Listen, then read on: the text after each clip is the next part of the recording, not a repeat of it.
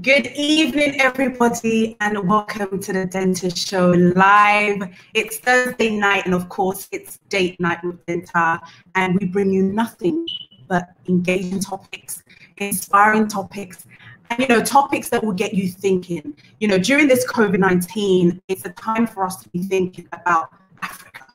Okay, and tonight's show, we are going to be looking at investing in Ghana 101. We're going to be looking at stocks, bonds, mutual funds, and everything in between. And, what are the opportunities for us in the diaspora to invest back home in Ghana? And not only that, today we're going to be looking at investment opportunities in the UK for Ghanaians and Africans who want to be part of an exciting venture, which is, championed by the Ghana Union, Emmanuel Quaison, which basically, what he's looking at is for Ghanaians to own their own venue in the UK. As you know, we have so many funerals, so many parties, weddings, etc. How do we invest in a venue that is owned by us, run by us, to make sure that it becomes a business venture where we all can make money? And so it's, it's going to be very exciting on how you can put your money in there and see how best, you can turn around some money during this COVID-19. I mean, he's raised a substantial amount of money, and he's looking for more to conclude it within the next 2 months. I must say a big thank you, as always, to World Dream It for sponsoring the show. It's a better way to send money abroad. If you haven't downloaded your app, make sure that you go online, download your app, go on their website, and send money back home to a loved one. It's very simple, very easy, and the rate is the best, actually. So make sure that you go online and subscribe to to World Remit. And then I must say a big thank you to Seek. So Seek is a headphone that is made by a Ghanaian. I have one here, I'll show you in a second, but if you look on the screen, her name is Mary Spio. Now, if you're somebody that loves headphones, loves to listen to music, this is the chance for you to go online and pick up one. Basically, you can buy a headphone now at www.seekvr.com. All you have to do is use a promo code DENTAVIP, and all the buyers get 10% discount. Yes, 10% discount online. So go online, purchase one. Let me know what you think of the product. You will definitely be thanking me later. Let me just show you. I've got mine here. It's so comfortable. It has a microphone as well that you can attach to it. It's here. So it's really, really easy to use, and it's fantastic. If you like to listen to your songs while in the gym and you like to hear the bass and all the beat, then you need to make sure that you go online and get one of these. And again, with what we're doing, we're always supporting the community. And I think that, there's some amazing young women that are doing amazing things. So this all-purpose seasoning is made by Ghanaian. She's based in Atlanta. And she's got all-purpose seasoning. She's got shito, pepper sauce, you name it. And the best one that I like is the jollof seasoning. For all those people that love jollof, make sure that you go online and grab one. It's really, really important that we support our own and get that going. And then we also have Esther London Beauty. Her lip glaze, as she calls it. Make sure that you go online as well and purchase one for a loved one, for a friend, whatever birthday, grab one. Yep. Okay, so now let me come to my guests. As I mentioned to you, I've got phenomenal people on the panel today, and it's going to be a really, really good conversation. Hello, Martha. Hello, Khadija. Hello, Nana Ventures. Where's everybody watching me from? Please let me know. I've already got a question from Keith Williams. Can non-citizens invest in stocks and bonds in Ghana? We are going to be answering all of those questions in tonight's conversation, so don't you worry at all. So I think I'll start with, my UK people first, because, living in the UK and coming to Ghana, I'm actually in Ghana at the moment. But what I think that the Ghana Union and the chairman of Ghana Union is doing is absolutely phenomenal. And please welcome Emmanuel Quaison onto the show. Hi, Emmanuel. Oh, hi. Hi, Denta. Good evening. How are you? I'm very well. The line is playing up, but I'm very well. and how are you? Gonna be playing up. I know. I'm good. So we need your full attention, full focus, everything. The line can't be disappearing on us. I hope you can hear me, though. I can perfectly well. So, Ima, I just want to first of all introduce yourself. Tell us a bit about yourself and what you do. How long you've been the chairman for Ghana Union, and then we'll delve into the investment opportunities for our viewers. Okay, thank you, Denta, for this great show. You've been doing an amazing job. The community has enjoyed a lot of great topics that you have shown in the recent past. And I'm sure you have much more to come. And thank you to all the viewers who have been very loyal and been watching. We want you to keep watching and extending it to others so that we can be a better place one day as a whole, Ghanaians and the Ghanaian community, wherever we are. We need voices like yourself. I am Emmanuel Quaison, and I'm the chairman of Ghana Union in UK and Ireland.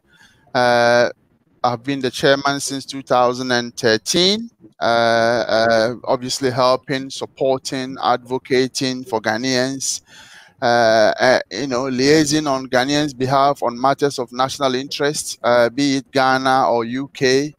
And we have done so for the past, I would say, 6 to 7 years.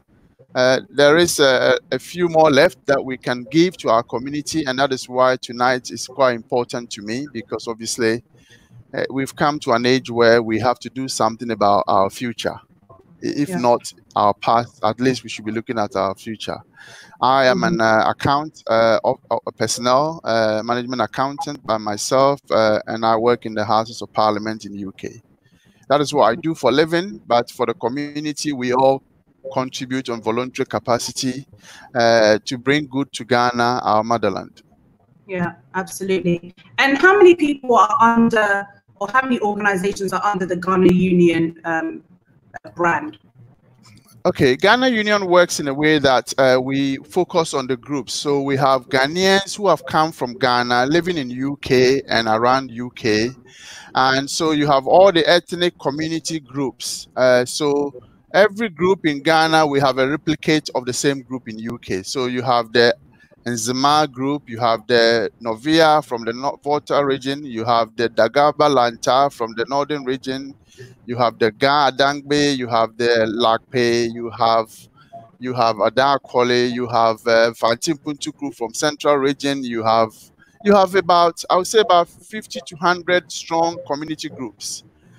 Every single year, the community groups are growing. As I speak now, statistics tells me that we have about 210 Ghanaian groups in UK, which are all based on ethnic lines. Apart from the ethnic groups, we also have professional organizations who are affiliated to the union. So we have the Ghana Nurses Association, we have the Lawyers Association, the Accountant, the Social Workers Association. And then you go into areas where, there are ad hoc organizations, people who either met in a club and formed a group, or people who met at a barber shop and, became friends and then they form a group. So we have all these complex dynamics of Ghanaian organizations, and they come together to form Ghana Union. So it has been in existence since 1979, 40 years plus now. Oh, yeah. Yes, our intentions and interest is to advocate for Ghanaians who otherwise have no one here in this country, and people that actually want to relate to a community that when there are situations they can be supported or guided, or advice or guidance that we can give either on behalf of Ghanaian government or Ghanaian as our country, or on behalf of the UK government, be it information, advocacy, just a normal day-to-day relationship that can help somebody to settle here and be able Okay. to feel like they belong to a community. Okay. Okay. And have you had instances where you've had to, support maybe a particular group or individuals to help them stay in the community in the UK? Have you ever faced any of those? We have come across many, countless of them. Some are immigration related, some are social related, some are welfare related. And when I talk of immigration, I'm sure it's quite obvious. People who have come here need to regularize themselves. They need to go through a lot of scenarios for them Yeah. to be settled. And we work with a lot of Ghanaian lawyers. Some are, some of them are very distinguished in their profession, and they do provide help with our compatriots.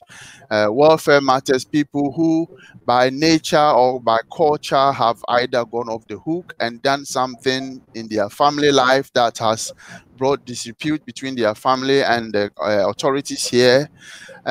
In terms of social activities, people who have either come here and don't have no family and either become ill in hospital or been in prison, or there's a whole lot of a Wow. variety of issues, and these are issues that come on daily basis.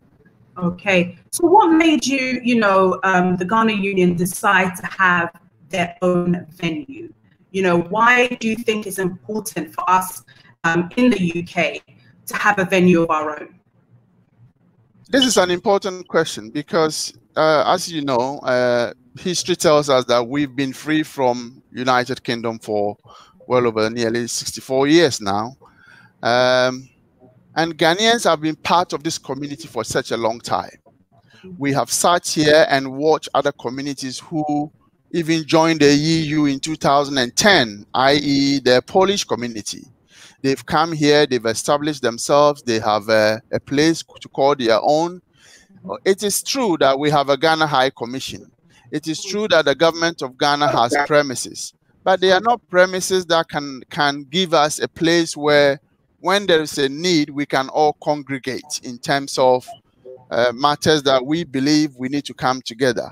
There are occasions where we go to High Commission and hold events, but Highgate is the biggest premises of the High Commission, and you can't even take 500 people at a time because one, the locality where they live and the noise level and all the permissions that need to go around makes it very impossible. We Ghanaian community here, we are huge in numbers. I mean, statistics from 2005 census in UK put Ghanaians here to almost 1 million, right? And we sit here and we have all these social and other issues. We don't have any place called our home, which simply means that anytime we have to meet, either for independence celebration or for national purposes, we have to end up renting a place or depend on the mercies of other national countries who have made it. So this is not a new idea. It's been in the pipeline for so long. It's just that we haven't managed to come to that point where we can all come together to do something for ourselves. And I have this view that, yes, the government or whichever government is in power, yes, they may give you help, but you need to help yourself as well. And at some point last year or two, we came together as Ghanaian community organizations, and then we decided that, look, it's about time we own our own place, because venues in UK are very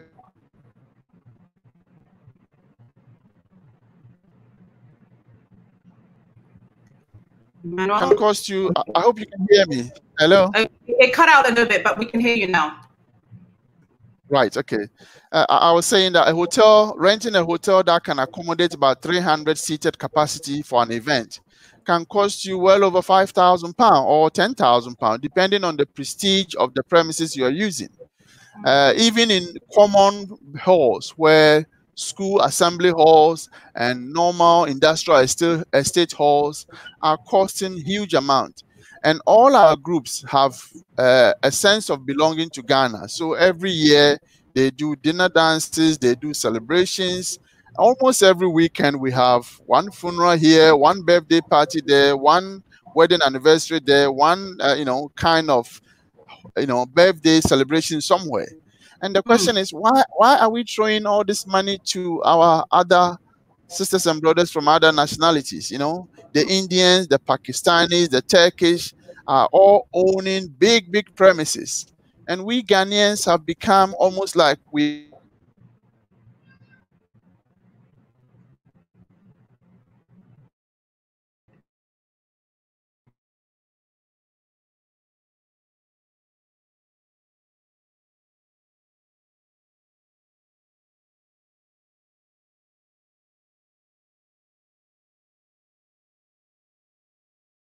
stupid internet.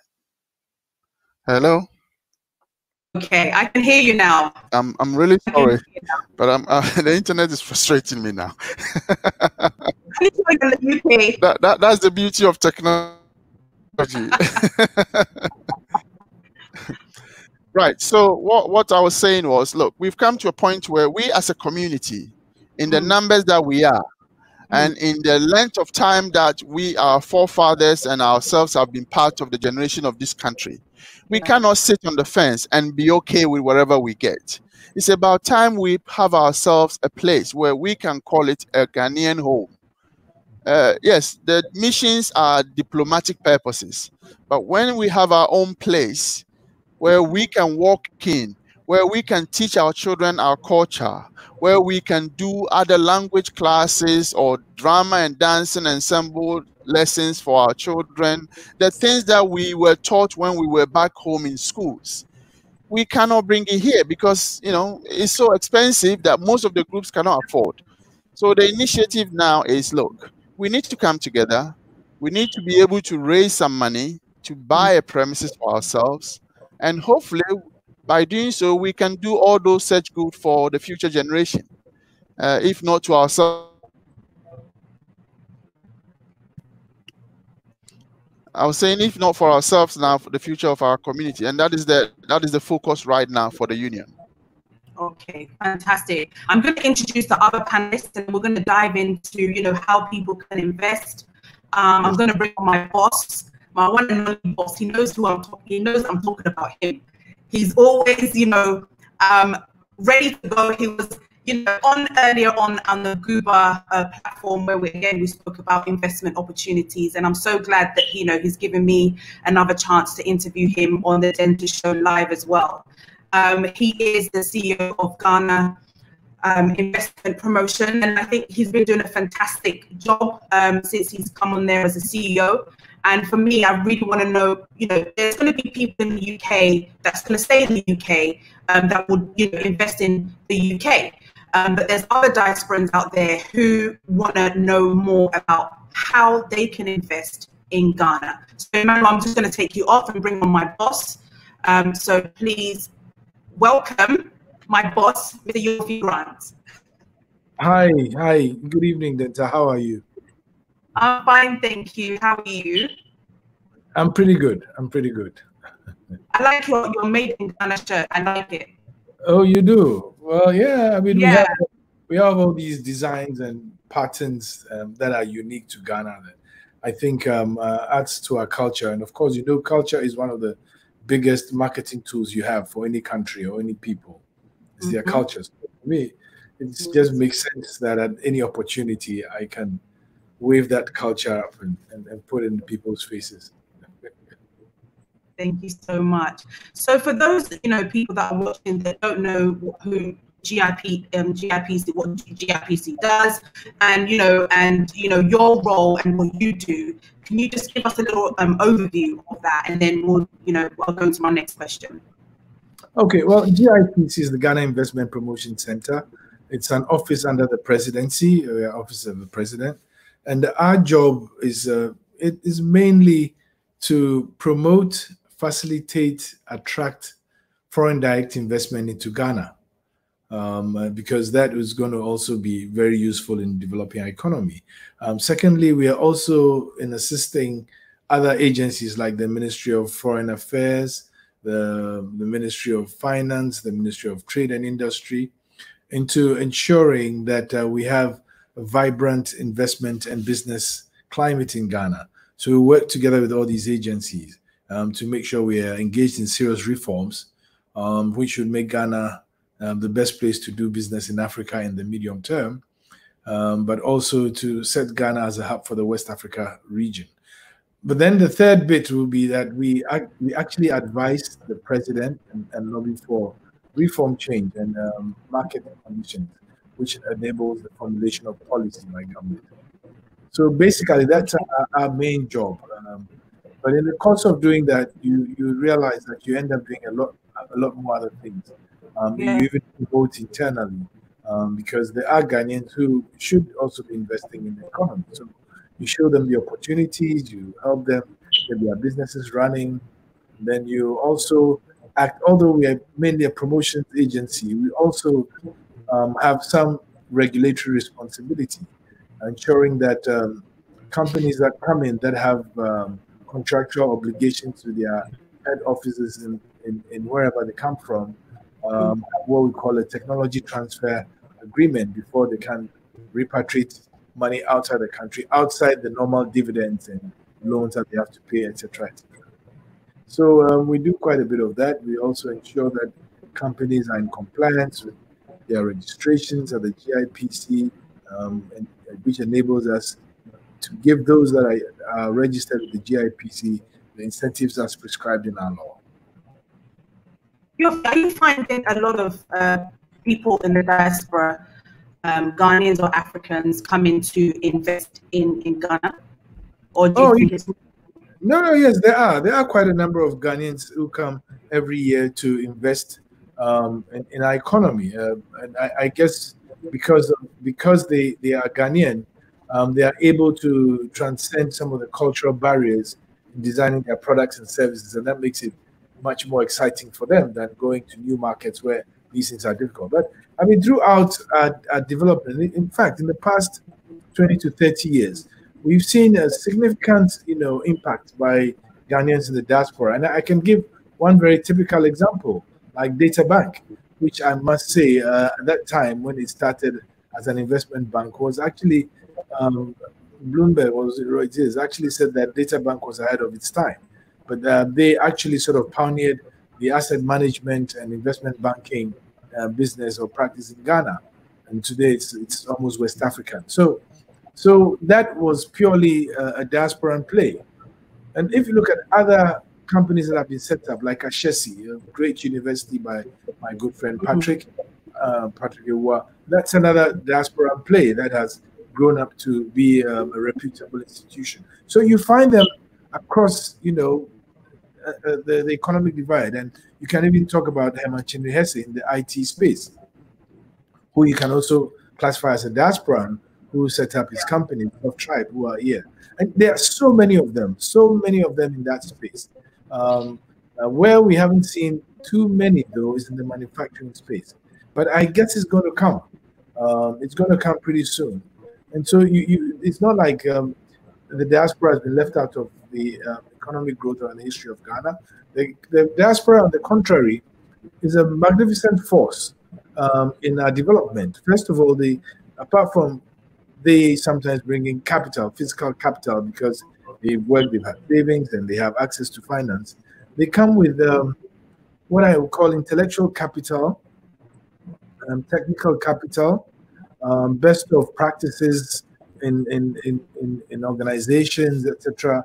And they come with cultural, diversity, because they go to school in other countries, they learn what other countries bring. They bring all those to the market, and that augurs well for us as a company that is offering services and goods to a global economy. The more, actually, somebody just pointed out to me that in history, the countries that have had a lot of different people contribute to their economies always see that it does well for their growth. And I can give examples. I mean, the Chinese, for example, had a lot of Chinese in school outside in many countries, and they learned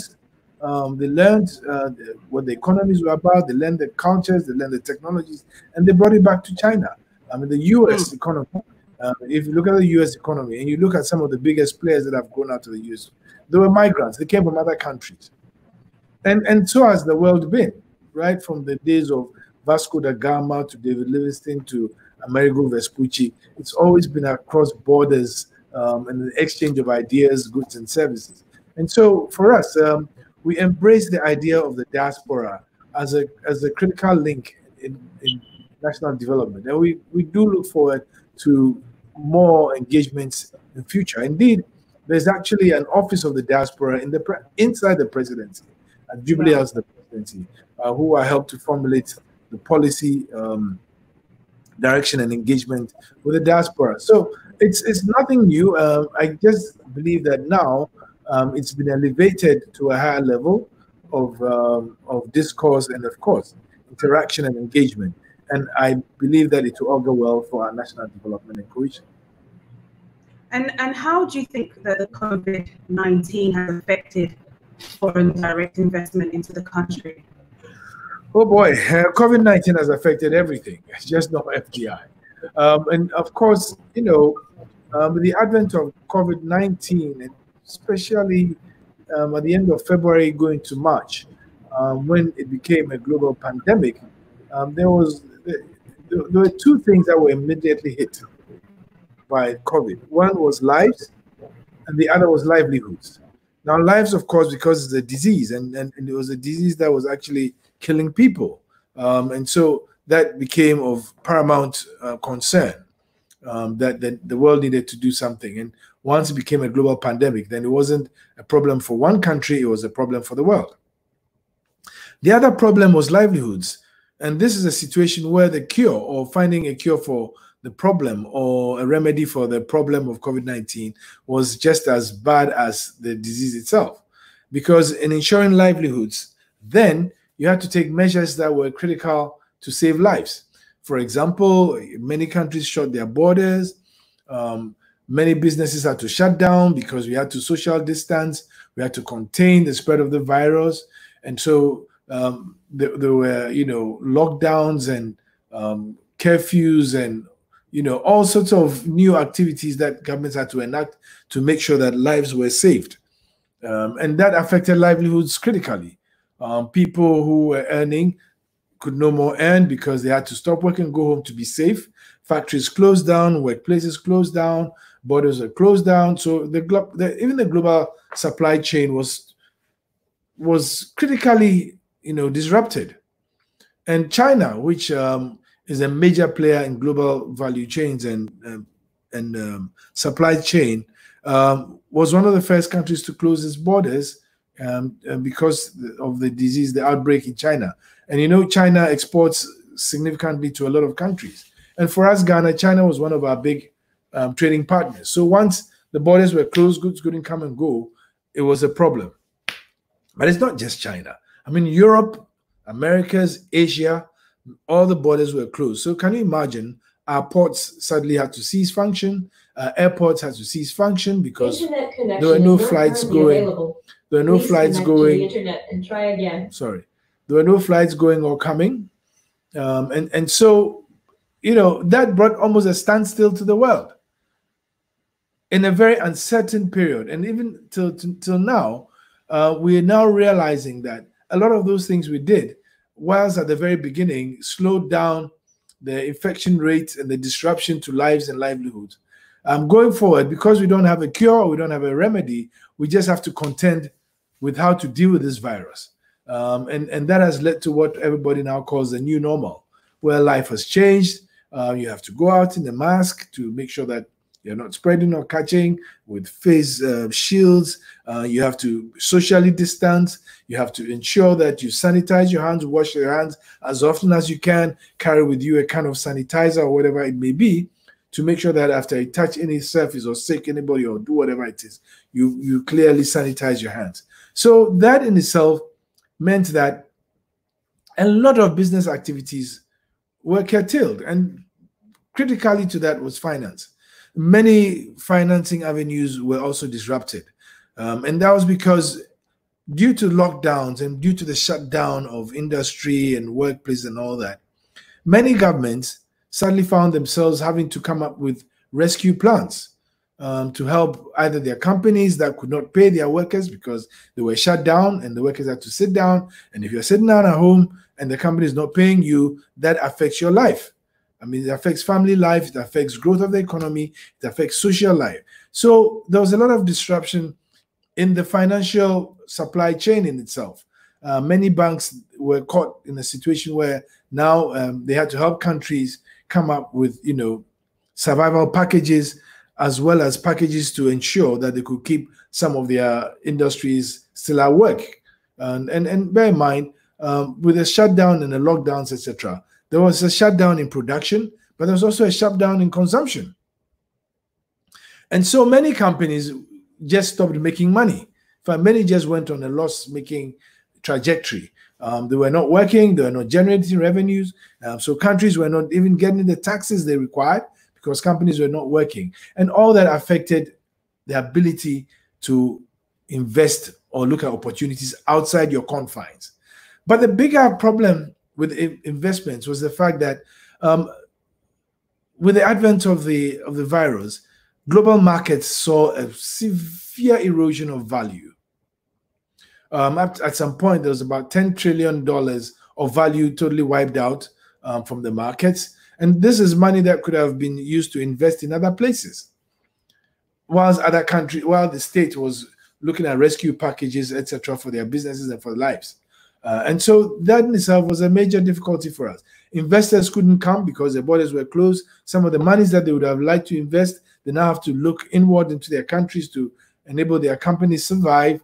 And so foreign direct investment, as projected by UNCTAD, the World Bank, is expected to fall by some 40% and even more globally because of the pandemic. But interestingly enough, for me personally, I think this is Africa's year. If I have said that 2020 ushered in Africa's decade. And the simple reason is this, that Africa still commands a significant proportion of the world's mineral resources, which will be required to kickstart economies all over again. Should we have a control about COVID? That's one. Secondly, the continent itself, by 2020, would have 1/4 of the world's population. That means that it has a significant proportion of the labor force potential, as well as a significant market waiting to happen. And if every fourth person you see is an African, then you better believe that there's a market in Africa. The current population of 1.2 billion is expected to go to about 2.5 billion there. But beyond that, we are expecting a significant growth in the African market because of the Africa agreeing to set up the largest single market since the WTO, which is the Continental Free Trade Area. And that in itself is a significant market waiting to happen globally.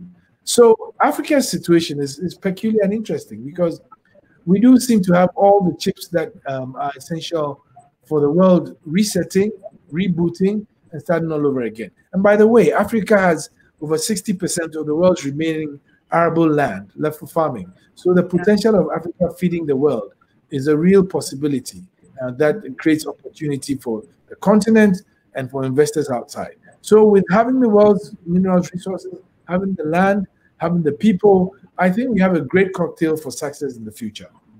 Absolutely, we certainly do. And I think, before we actually really dive into that, I'm going to bring on our next guest, Mr. Akwesi Edu Boahene, who is head of Fidelity Securities Limited.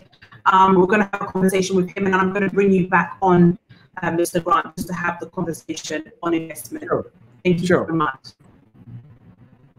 Okay. Hello, Edu.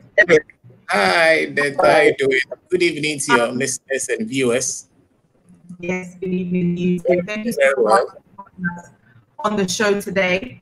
I just want you to tell us a little bit about yourself and your role as head of Fidelity Securities Limited. What does that look like? Oh, okay. Hello, good evening once again to everyone. I was initially trained as a mining engineer, but after my first degree, there was a passion to manage money. So I took up a second degree in finance and investment. That was in the UK, came back to Ghana and joined Fidelity as a wealth advisor. after about 14 years. I'm the head of the firm responsible for building wealth for both individual institutional investors and also managing risk. As I build, I need to ensure that that wealth is sustainable. So generally for individuals, we have products for them, what we normally call, I'm sure we'll discuss the mutual funds. So as little as 100 CDs can be invested in it. And then we invest across a lot of asset classes. There are others that look at both equity and then fixed income. And there are also others that look at just fixed income securities. Let me also add that we are owned by a very strong bank that plays a dominant role in the financial markets. They're one of the leading players when it comes to trading in securities, especially fixed income securities as well. Let me add on the voluntary side, I do a bit of accounting and then financial management support to a charity. So in short, I would say that I'm both an investment, accounting and finance professional with 14 years of managing money and also have a passion for helping charities. Oh, fantastic. But, you know, why do you think it's important for the diaspora to start investing back home?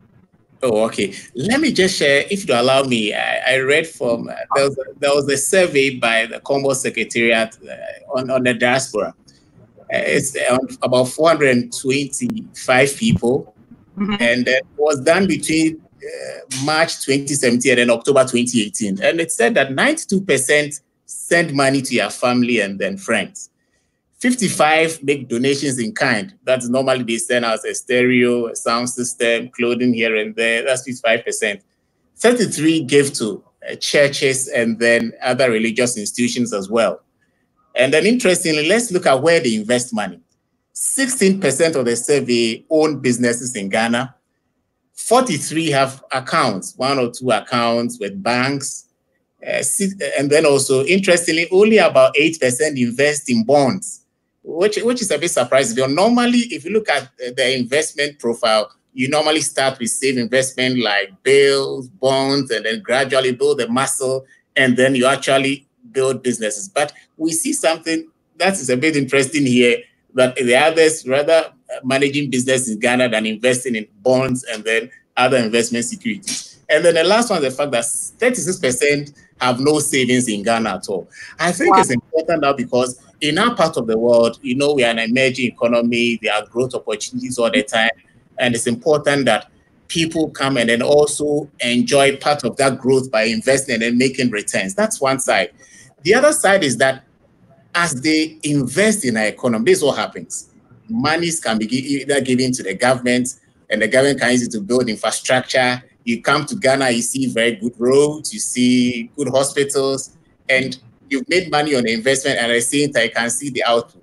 The other bit is, once they also invest in our economy and invest in businesses, they get money to expand their operations, they employ more people, they can even also give back to society. So it's a win-win situation for both for the people in the diaspora. They make money on their investment, that's one. And then also the monies are channeled into the economy and we can develop the economy.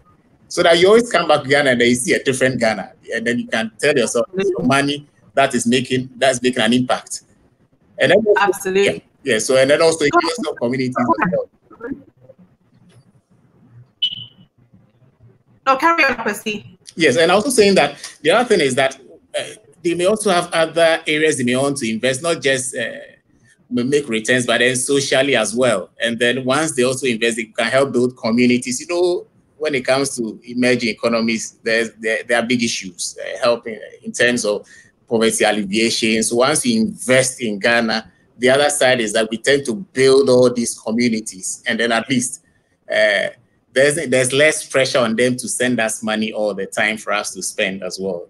Because I remember in the survey, I read someone said that we don't think about it, we just give. Because culturally, we are used to helping. That's our nature. So once we have systems in place where we can deploy our money or our capital, then there's a better way to even help more than they are currently doing. Okay, thank you so much, Akwesi. I'm going to go and speak to Franklin, and then I'll come back to you and we will dive into the conversation. I have loads of questions, and I can see that my viewers are starting to put up questions as well. So we will come back to you in a few moments. Guys, I hope that you are enjoying the show so far. Please share your pages. You know, it's really important that, you know, as we are sharing knowledge, that we're not just impacting on you, but we are impacting on the few. And so it's really important that you share your page, you know, like the page, subscribe to the page, and let us start the conversation about investing back home, the importance of it. What is a stock? What is a mutual fund? You know, how can you invest your, you know, $1,000 to $1 million? Let's think about investing back home. And I think tonight's topic is going to be exceptional. We have the right people on the platform to really encourage you and to advise you on the right way to invest back home. And so please, if you're watching on Facebook, make sure you do a watch party with somebody as we dive into the conversation. Also, what you can do is start, you know, putting up your questions, and we will be going through that very shortly as well. And, you know, if you're watching us on YouTube, subscribe, and also, you know, share your page. You know, with YouTube, you can share it on Twitter, Facebook, LinkedIn. Please, let's share it, and let's get, you know, people to really, you know, have the conversation and, you know, learn a lot today about stocks, bonds, and investing in Ghana. And so I have, you know, my last panelist, Franklin from Access Bank. Access Bank is our partner when it comes to the Guba Diaspora Card. And it's been a very fruitful relationship that we have. Franklin is the country treasurer at Access Bank Ghana. Franklin, thank you so much for joining me on the show. Thank you very much, Denta, for having me. I'm sure you're enjoying the Guba. You know, obviously we've started this relationship together with Access Bank, and, you know, it's been fantastic working with you guys. But, you know, as the country treasurer, that's a big title. I mean, that means all the money is on you. All the money comes to you, Franklin. Tell us a bit about your role and what you do. Okay, I think my role as Access Bank country treasurer is basically to manage the bank's balance sheet and the bank's liquidity. For me, I also handle the bank's risk when it comes to interest rates risk, exchange rate risk. In Access Bank, the way we structured as a treasury, we also run the trading business of the bank. Basically, the trading involves trading in currencies, trading in bonds as well, and sometimes in some derivative instruments. I think for Access Bank, I'm sure your panelists would know, your other panelists and also your viewers would know something about Access Bank. Access Bank Ghana is part of Access Bank Group, which is a Pan-African bank headquartered in Nigeria. Basically, we are currently in about 7 countries in Africa: Eastern, Southern Africa, West Africa. We also have some representation in the UK. We have a fully fledged bank in the UK. I'm sure most of the panelists would have seen, and the audience would have seen our bank somewhere in a small part of London. It's a full-fledged bank in London as well. For us, we believe the fact that we need to build strong African institutions, especially strong African financial institutions. Globally, and the history of the world has shown that for us to have a very strong development as a continent, we need that financial engine to work. That's what will create the needed capital to build the infrastructure that we see, to build the businessmen that you see, and to fund them. So for us, our aim is not just in Ghana, is to have a Pan-African movement where we can build capital across the continent, harnessing best practices from where we see them, moving things around to ensure that at least we have the Africa that will be able to rival any other bloc in the world in terms of development, where we've seen the Asian guys grow because they build strong financial institutions. So we also want to have and drive that conversation, and also drive that process in Africa. And I think that's what we seek to do in Access Bank. And, you know, frankly, you've had over 14 years experience across the banking industry in Africa. You've worked, you know, you're currently in Ghana, you've done Nigeria, Zambia. You know, how is it, you know, in Africa? You've worked in other countries. Are Africans investing in Africa? For my experience, what I've seen is I think for Africa, I think we all came from the same chip. We came to the same block. We have similarities, very similar as individuals and as a group, though we have some differences.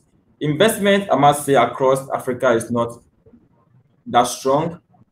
Across the markets I've worked in, we have an issue around the saving culture, where we don't have enough savings to generate the capital to drive the economies of Africa. For Zambia, Southern Africa, Nigeria, for Southern Africa, if you take out South Africa, which I think is a more developed market, and they have managed to drive some level of savings, because for you to have a strong investment arm or investment business in the country and drive capital creation, you need to have a very high savings rate. What I've seen across Africa is that we are not there when it comes to savings. Mainly, it has its social implications. It also has its roots in our economic development, where we don't have enough disposable income to save. But I must say this, that I've seen a movement based on my time in other African countries, where you see a conscious effort by individual Africans to begin to save. So we can track it in the last 10 years to see that savings rate has picked up very fast, but we're still lagging behind the developed world. But I think saving is picking up, and if we're able to sustain this level of savings, we should be able to get to levels where we can build enough capital across Nigeria, Zambia, Ghana, Kenya. I think it's happening. It's happening. It's just a matter of time. Okay, thank you so much. And I think for us in the diaspora, we just want the comfort. What are some of the things that people need to pay attention to when they're making a decision, for a type of an investment to go for? How do you know which investments to actually go for? I think from the point of view of diaspora, and where you live outside the continent and you want to do something on the continent or invest in something, since you are not here to run it. Yeah. But first of all, you need to set your priorities right. What is your objective for investing? Do you want to invest for the future, or you want to invest to create some level of revenue to fund a certain portion of your current expenditure? So you need to very clear in your mind what is the purpose for which you want to invest. The next thing I would advise is that you need to set a very clear time frame. What is the time frame that I want to run this investment for? For most of us in Africa and the diaspora, I think most of us want to save to try and build some level of income to support us where we don't have the ability to work and generate income. So I think for the diasporans, I'm sure most of them will have a time horizon a bit in the long term to try and generate some income. And another thing you also need to look at is whether you have liquidity needs now or you don't have short-term liquidity needs. For most of the people get into investments, and by the time they start investing, they realize that they have a payment to make, a child going to college, mortgage payments coming up. Meanwhile, they've tied the monies in investment and they need to go and liquidate. And the issues around liquidating when you've not met your time horizon target. So you need to look at that aspect as well. And another thing, you also need to look at the fact that what's your capacity to absorb risk? That's something that I think is a very important condition you have when you want to invest. In Access Bank, when you have a discussion with your personal banker, several questions will be asked to determine your tolerance for risk. For instance, we will ask you, are you prepared to absorb some risk if your investment loses value? One will say, I don't want to have anything to do with losing value. So we'll say, you know what, stock market is not for you, because stock market, high risk, high return, you can lose value.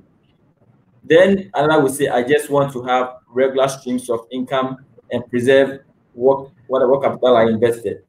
We will move you towards the bonds, the treasury bills, the fixed deposits, where you are assured of regular receipts of coupons, interest, and also you have some level of protection on your capital.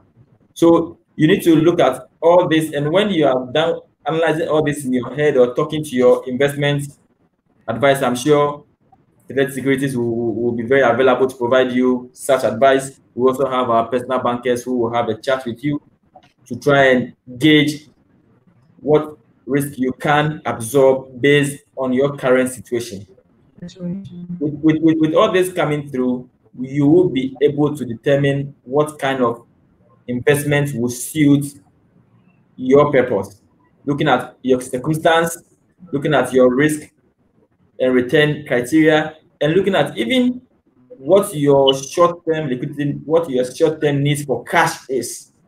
We will come up with something that will be able to meet your needs. So I think you need to look at all these factors before you settle on any investment that you want to make on the continent.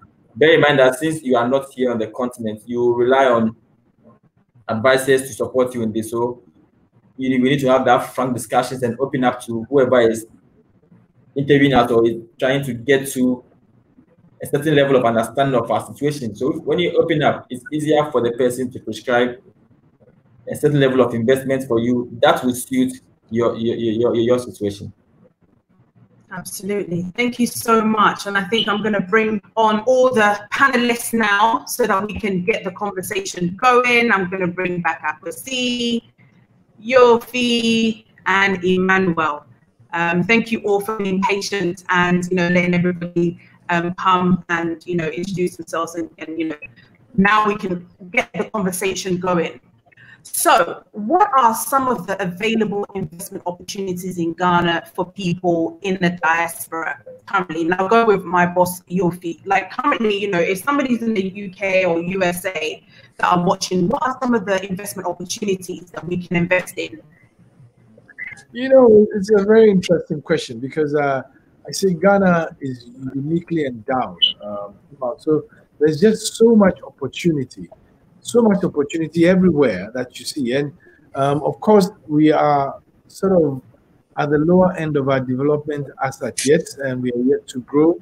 And we need to understand the history of that at some time after our independence, almost all development and almost all business in the country was centralized with government. And so we have a pretty young private sector, but we have a tremendous opportunity internally and outside. Ghana is resource rich. I mean, we have timber, we have diamonds, we have bauxite, we have manganese, we have iron ore, we have rubber, we have limestone, we have oil, we have salt, we have gold. And erstwhile, we've been exporting all these resources in the raw form. So, of course, I mean, if we want to escalate into the higher value chain, it means that they will need to add value and process some of these minerals. And the president, our president, with great vision, has directioned Ghana Beyond Aid, where we are saying that, well, we are not more going to accept handouts and gifts and be at the beck and call of our benefactors. But what we'll do is we'll use our own resources in partnership and linkages with the global economy to grow. That sets a very good ideological, foundation for we beginning to take advantage of our resources, etc. So for somebody in the diaspora, all these are opportunities, and it's just not these, but it's just not these. Sorry, that's my iPad. It's just not these. We also believe that some of these would then create other opportunities which people in the diaspora can take advantage of. And so finance is one, access to finance, services. Looking at services, you can bring a whole lot of services back to the country on the back of some of these minerals and resources that we have. There's hospitality, which of course is a great opportunity to market our culture, and is one of the things that most visitors like to see when they enter a country, whether they're coming for business or coming for pleasure. They want to understand the country. So our food, our clothing, our fabric, all these are opportunities that somebody from the diaspora should, look at as an investment opportunity. And at GIPC, sometimes I really, shudder when I see there's a lot of foreigners coming and asking questions, but you don't get the same questions from Ghanaians and Ghanaians in diaspora. You have people coming from all over the world, from Asia, from America, from Europe, from Latin America, from Africa, coming in and asking, okay, how can I do this? How can I get involved in this? Where would I find capital? Would I find banking services? Would I find schools for my kids? Would I find a good home to live in? Would I find good hospitals? And all these are opportunities, But for the longest time, because of statism at the beginning of our independent time, we've always felt like, no, it was the government that should provide everything. But now the current government has clearly stated that the private sector should be the lead in our development, and therefore creating the opportunity such that private sector can take advantage of that whole demand in the market to invest. And so these are myriad of opportunities that I believe present an opportunity for people in the diaspora. I mean, in 2018, for example, Ghana was ranked the 10th as the world's highest gold producer, and second in Africa, and now the first largest producer in Africa, ahead of South Africa.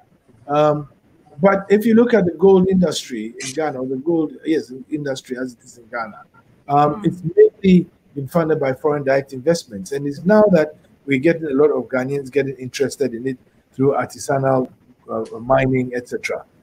We've had to also grapple with the problem of galamsey, which is illegal mining, as our interest has increased. And government is doing all it can to curtail illegal mining and formalize artisanal mining, such that it becomes a great opportunity even for Ghanaians. We have bauxite. We have over 900 million metric tons of bauxite in the ground, which is yet to be fully exploited. In fact, we are the 8th highest endowed bauxite resource nation in the world. We also have, and you know what bauxite is used for? It's used for aluminium. And so the opportunity to convert the bauxite to alumina and then to aluminium still exists as an opportunity, a significant opportunity. Then, of course, we have manganese. Ghana is a major exporter of manganese, and in Suta alone, actually produces about 2% of the world's manganese supply. But manganese is important for if you want to do steel. And as we have large resources of iron ore, it means that we can actually manufacture steel here. So it's another opportunity for us. And then, of course, we have salt. Salt is a major resource that most people don't talk about. We only talk about the other minerals, the ferrous minerals, etc. But Ghana has over 3 million tons of salt deposits available for commercial salt production.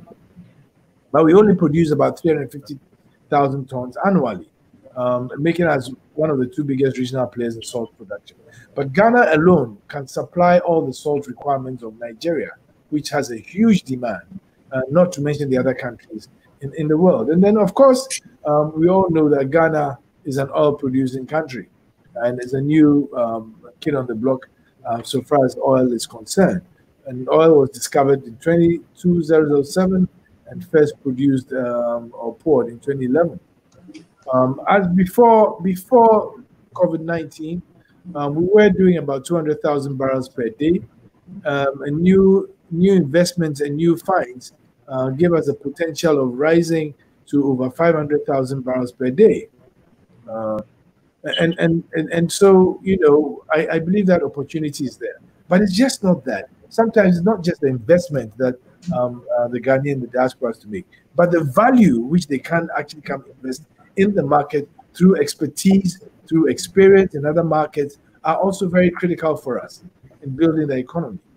And so I keep saying that Ghana is a blessed country with immeasurable resources that will create opportunity for everybody. And in today's Ghana, you'd find out, I mean, the observation you make very keenly, is that we are also going through our own market disruptions, where people are now using technology to facilitate their, marketing behavior. So a lot of people are buying on the net, are buying using the mobile money, are buying using service providers who only take the orders on the internet and deliver for you.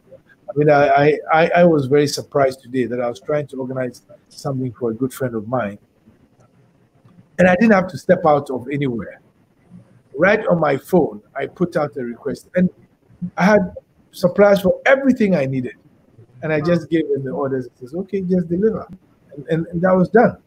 And so, and if you look at the fintech and the technology space, you find a lot of Ghanaian diasporans, young Ghanaian diasporans in that space, especially in the supply chain business. And of course, that in itself takes us further up the value chain of business. So I'm very delighted about that. And you see that a lot of the Ghanaians in the diaspora who come home also facilitate change with their dynamism, with the new skills they've learned, and all the other things that they have. They bring some dynamism to the market, and it's fascinating that the diaspora can be such a rich resources, which we haven't used in the past, but now we are. In fact, indeed, GIPC is setting up a diaspora investment desk in the very near future that will facilitate that. And in partnership with the Ministry of Foreign Affairs, in partnership with the Diaspora Office of the Presidency, in partnership with the Ministry of Trade, and in partnership with the Ministry of Finance and Ministry of Business Development. And so we are very clear what the diaspora can mean. And would you believe that it's estimated that every year inward remittances from Ghanaians in the diaspora is in the region of $3 billion. Yeah. It's estimated that, I mean, with those that come into informal means, etc., it could be as high as $5 billion. And that is a major resource, economic and financial resource that can go to do a lot more if it is formally channeled and utilized properly. And so, for example, the Ministry of Finance is thinking of a diaspora bond, knowing that we have these cash flows coming in every year, and issue a bond on the back of inward remittances from the diaspora, which could go into financing major infrastructure in the country. And therefore, the diaspora will play a significant part in the development paradigms that we have. Okay, Yomi, can you read the question that's on the screen at the moment? Oh, there is a question on the screen. Yeah. What is the incentive of safeguards for somebody to take dollars or pounds and invest in Ghana, given the consistent devaluation of the cities? That's always my hesitation. Yes, of course. I mean, currency depreciation is always an issue in an economy that is not been built for quite a while. But I dare say that since 2017, until the advent of COVID, our economy was making strides and in leaps and bounds. And we are seeing the city strengthen considerably. For the 3 years, 2017, 2018, 2019, average GDP was in the region of 7%, making it one of the fastest growing economies in the world. Now with that, then you can have a predictable economy, because price stability and predictability is very essential and very critical for having macroeconomic stability. And when you have that, when you have macroeconomic stability, that's when you can talk of price stability and predictability in your market. We haven't had that for quite a while. But with the recent strides in the economy, we've seen some semblance of macroeconomic stability achieved. Until COVID came, Ghana was in line to be one of the fastest growing economies in the world. That's predicted by the IMF and the World Bank. So, yes, I mean, it's always an issue, but that is there because we were mainly an import economy. And of course, we don't spend dollars here. And since we're importing everything, then people have to change cedis into dollars to import, bring the goods here, add their markup, make their profit and sell. And that in itself brought volatility in the currency. If we were exporting more than we're importing, and we export and we get a lot more dollars than cedis, that would have brought great stability to our currency. Secondly, because our economy was built on the export of raw materials and resources, we were operating at the lower end of the value chain. For example, cocoa. Ghana has been doing cocoa forever. But have you seen any one billionaire or millionaire for cocoa in Ghana? No, because we just export the beans. Meanwhile, if you look at between Ghana and Cote d'Ivoire, who do about 67% of the world's cocoa, that represents at most 7 or 8 billion a year. But if you look at the chocolate industry alone, it's in excess of 140 billion every year. That's not to mention cocoa liquor and what is taken out of cocoa for cosmetics and other medicines, etc., etc. So we always have to move higher at the value chain. We know this for many years. So how does one start doing something about it? Because we know the thing about cocoa and how we are not adding value to our cocoa industry. How do we create millionaires from it? What is stopping us from doing that? Well, okay. I was answering to the question that I read. First of all, macroeconomic stability is essential. Nobody should wish that away. With all the best intentions, you can do everything you have, but if you don't have stability, predictability in your economy, you're not going to see some of the things that we think we should see. That's one.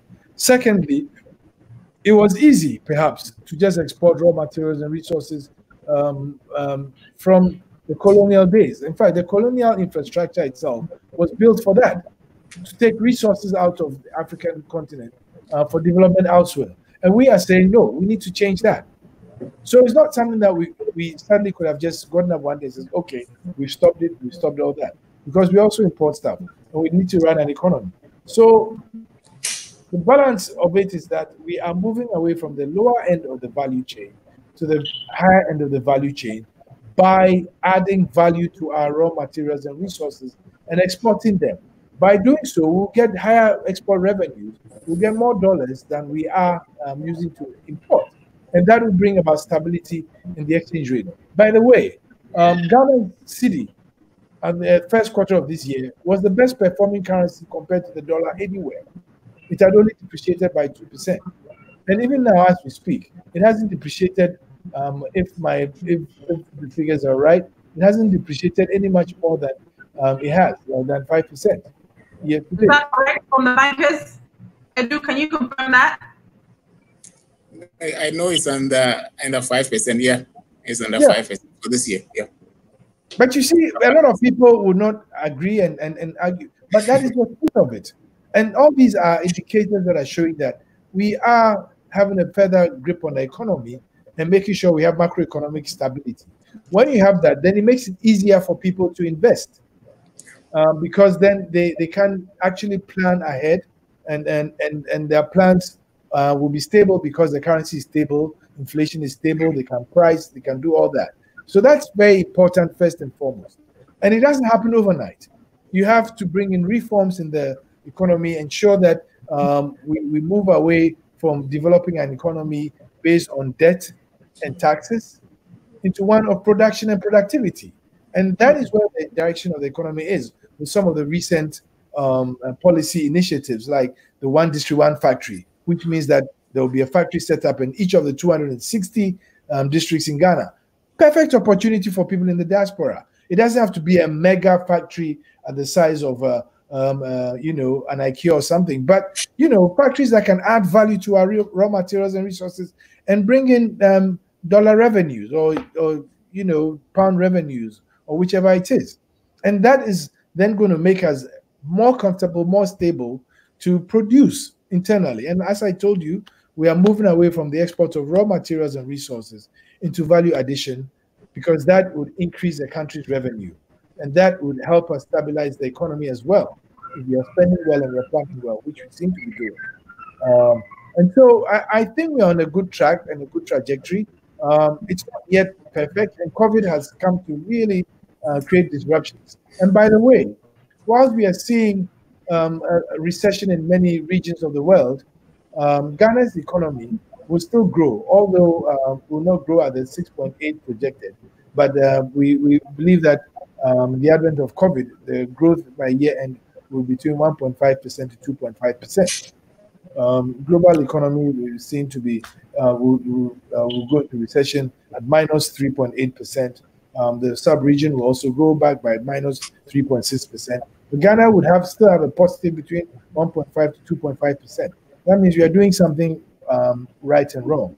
But for those who say that, I just saw a question which says that people in the diaspora do not have confidence in the Ghanaian economy and so are afraid to invest in the economy. There are companies that were set up in Ghana at times when we didn't have macroeconomic stability, but they've been sustained and they've grown. And I'll give you one good example. Data Bank is one, Ashesi is one, Soft Tribe is another. There are quite a number of them. I know a lot of young people who have come into the supply business and logistics and are doing great. So sometimes it's just not a question of, well, we don't see confidence in the economy.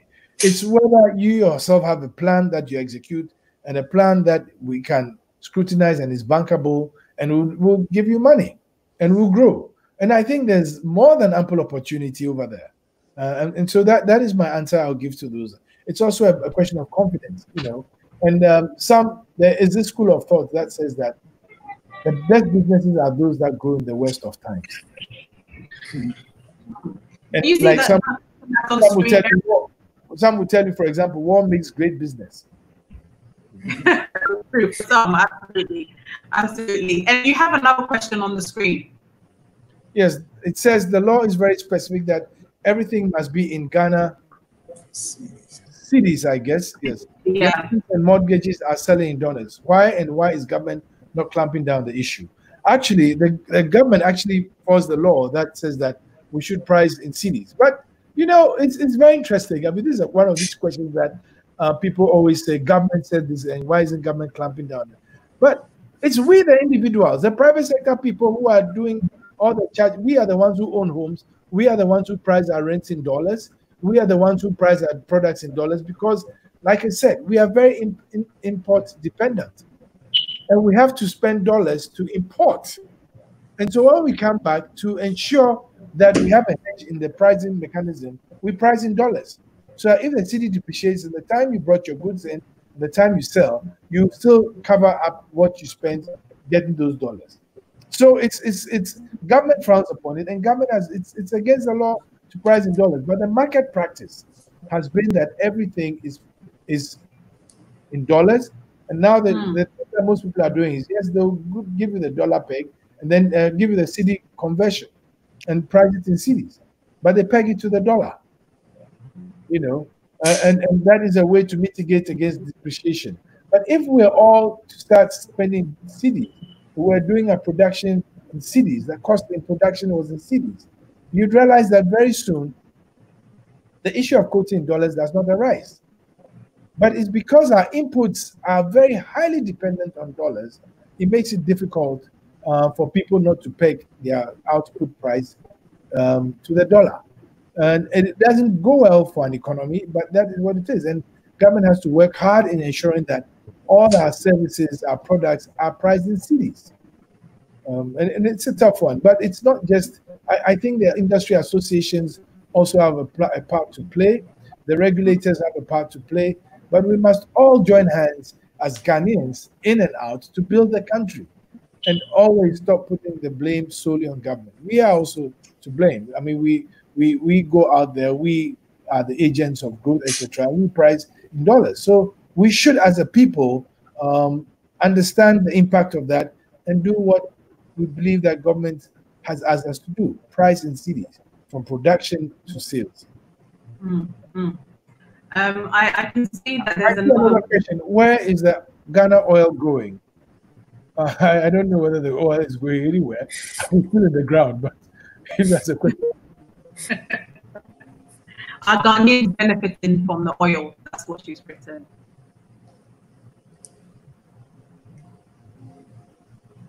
Yopi, can you hear me? Okay, I'm going to now go on to my bankers. I think it's time for us to really talk about the difference between bonds, treasury bills, paid assets, and index funds. Apasi, please clarify the difference with all of these things. What is the difference? Okay. First of all, broadly, there are three main kinds of investment. The first one is what we call the lending investment, where you're actually lending money of a sort. So I'll come back. And then the second one is ownership investment, where you actually invest in the company and then share in the profits. And then if it goes back to you, also have to absorb that as well. And then the other is a blend of the two. So when it comes to lending investments, that's where you hear of the bills, the bonds, and all that. So I'll start with monies we lend to government and institutions. So when we are lending money to government, we call it a treasury. So you hear of treasury bill.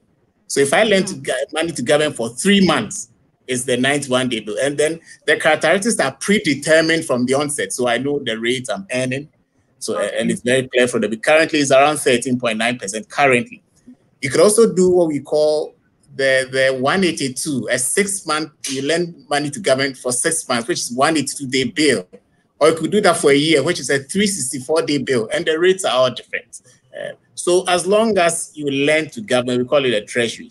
Now, you can also lend to government from 2 years and above, which we call then the bonds as well. We have the 3-year, 5-year, 7-year, 10-year, and it goes on and on.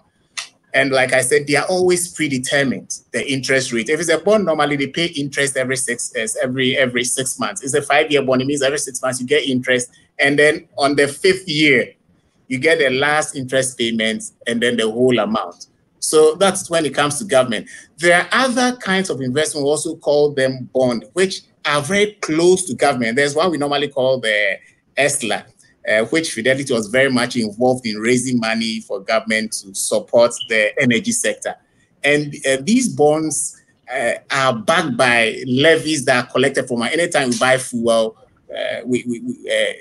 part is deducted as tax, which is used to support this kind of investment. So that's the bit. We also have what we call the corporate bonds, where you lend money to a company, because the company we put as corporate, we call it corporate bond. And whether it's a bill or a bond, the key thing here is that the characteristics are predetermined. You know how much you are earning, how much you are getting at the end of the period. But let me state that the person you are selling to or giving the loan to is very critical. When I give money to government, I know government collect taxes. I know government raise money. Government will always pay me back.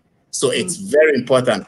When I give money to a corporate, I need to understand and know that will that corporate be able to pay me back? It's very critical, because don't forget that you are buying into the future income of the firm. Yeah. If it's government, you know you don't have a problem.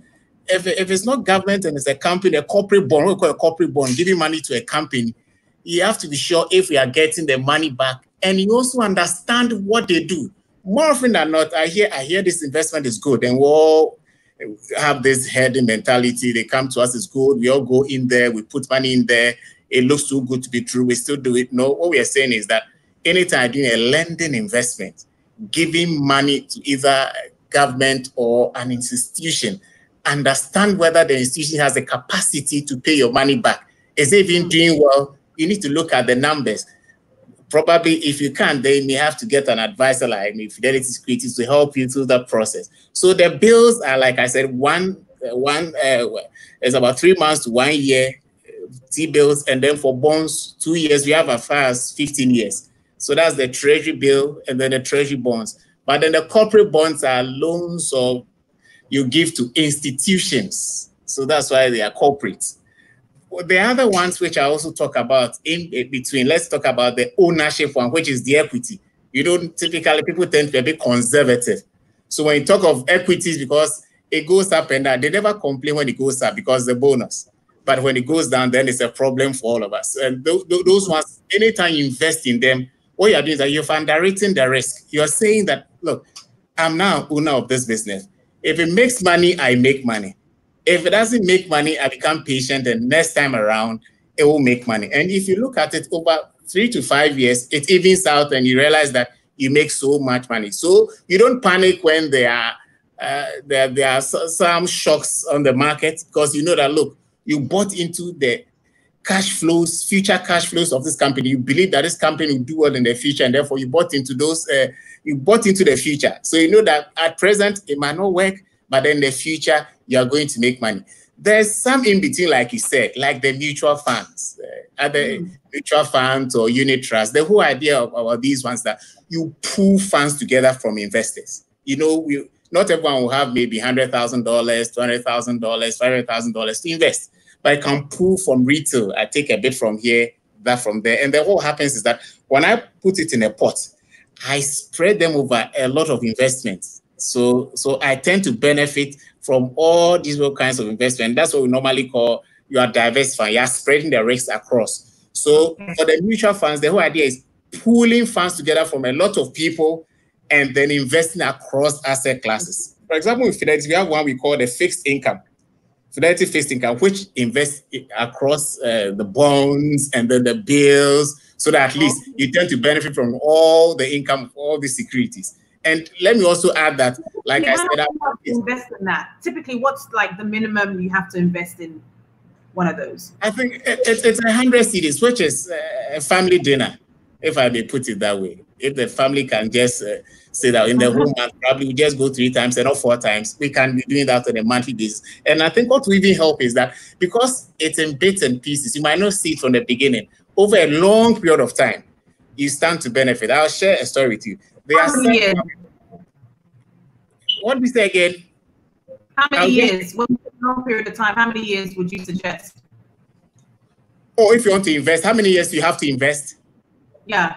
Ideally, it should be more than a year, ideally, if you want to reap the benefits. But then after a year, it depends on your objective. If your idea is that I want to save for a down payment for a mortgage, it's a short purchase for a house, or maybe my kids' school fees, then that will vary. But minimum is 1 year. At least you need to save for 1 year so that I can reap the benefits. And then let me also add that normally what you've realized that there are times, this one helps. I mean, for Fidelity, we see ourselves as a financial supermarket. And this is the beauty of it. Someone walks to you, you have this product, he invests in bits and pieces. After a while, it accumulates. And then he wants to take maybe a facility, a mortgage. He takes a mortgage, and then the income from the investment is used to service the loan.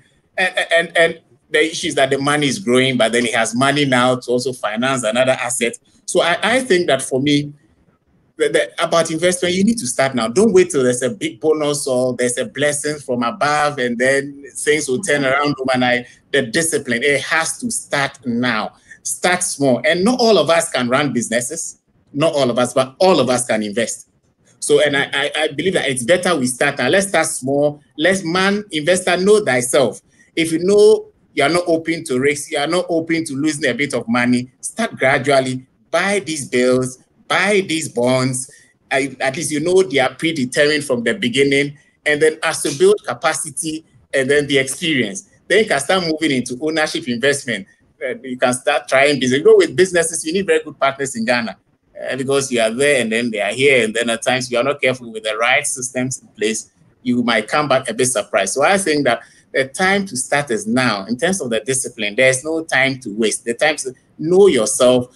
What do you have in mind? How long do you want to invest? And what is your willingness or capacity to even absorb losses? It's also very clear. And then also, we don't need so much amount to start. Like I said, just something small. And over time, it will make money. What we've realized that if you don't start investing now, that is when you hear of anything, you may want to rush and then catch up. Because you're like, no, I should have started 20 years ago. I should have started 15 years ago. So now I need to make it big.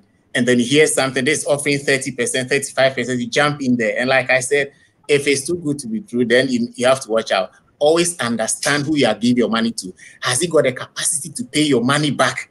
It's very, very vital. If you don't understand, let someone help you so that at least you avoid all these pitfalls and not find yourself in a very, very difficult position. Absolutely. So does Akwasi or Franklin, do you have anything for the diaspora, like a special bond for the diaspora? Do you have anything like that? Okay, let me put it this way. That's where our bank also comes in. Like I said, our bank is a dominant player in the financial market space. The bond, for me, we have a whole range of bonds. Like I said, 7-year, 10-year, 15-year.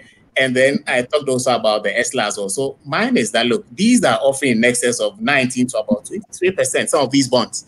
I mean, let's knock off maybe depreciation of maybe 5 or 6%. You probably be knock off inflation by 11%. And you realize that still the yields are in excess of 5-6%. You look at EKUS and they're under 1%. So I think that it's important that COVID has taught us, look, we need to build reserves. COVID has taught us that we have to build reserves. If you don't have reserves, we need a constant line of a sort from an institution.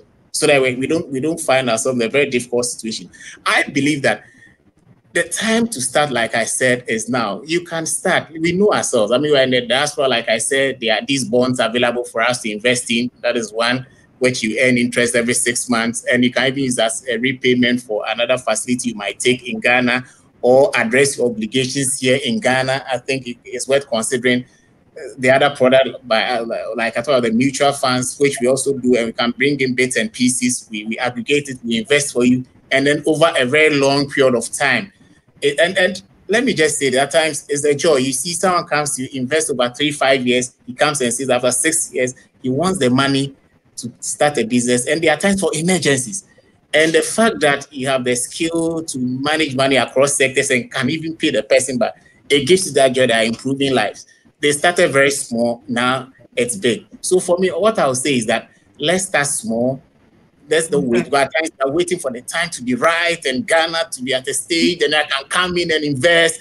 No, we have bonds. You know, we have Euro bonds. Some are in dollars as well. We have Euro bonds as well. So let's explore opportunities. Let's read. I mean, the FLET website, the FSL website, let's read and then get more. And then we can, based on our risk profile, we can then decide on which investments are appropriate for us. Absolutely. Obviously, do you have to be in Ghana to sign up for these investments? Oh, not at all. Not at all. If, for example, our website, the www.fidelitysecuritiesLimited.com.gh, you download the investment forms, you complete, you submit, and then we'll get the few vitals from you, and then we can start. I also advise that at least if you go to the Fidelity Bank website as well, you can open an account over there, because we see it as a financial supermarket. You have a relationship with the bank, a relationship with the subsidiary, and then we provide to you right down from credit to investment. And you realize that it takes out the burden from you, and then doesn't put so much pressure on you. Absolutely. I'll come to you now, Franklin. What are some of the investment opportunities that people can take up at Access Bank? Okay, I think coming to taking up from where Akwesi ended, Access Bank provides all the broad spectrum of investments available to individuals, basically in the money market and in the bonds market. For instance, we have all the range of bonds. If you want to buy bonds, the good thing about it is that, like we say, you don't need to have a lot of money to buy bonds or bills. You can come in anytime you want to come in and buy bonds. The good thing is that because we have a very diversified and a big portfolio, you can come in and buy the bills of the secondary market. You don't need to wait for government to issue treasury bills or bonds every week before you come in. Even if you come in on a Monday or a Tuesday, we can sell some of these instruments to you on the secondary market. Also, the normal fixed deposit, where in case you don't want to go for the normal traditional tenor for treasury bills. So we have the 91-day, the 182-day, the 1 year, and then also the bonds. You can also do some short-dated term deposits. We can go as low as 30 days, depends on your investment horizon. So with all this spectrum, we're able to provide you some investment opportunity that will help grow your money.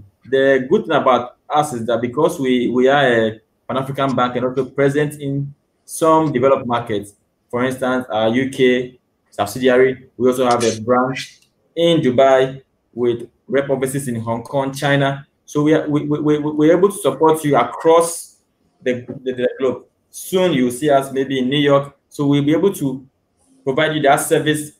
You will be able to walk into a bank that you know that's African, that you will understand. You understand your needs and understand what you want to do.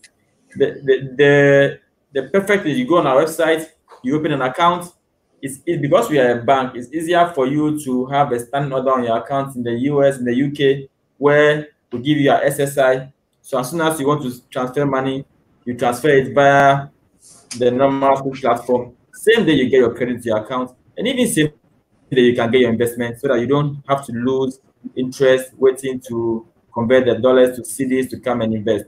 Picking up from, I think, what Yofi said, the Ghana cedi has experienced a positive carry. When you say positive carry compared to depreciation, it still has excess returns.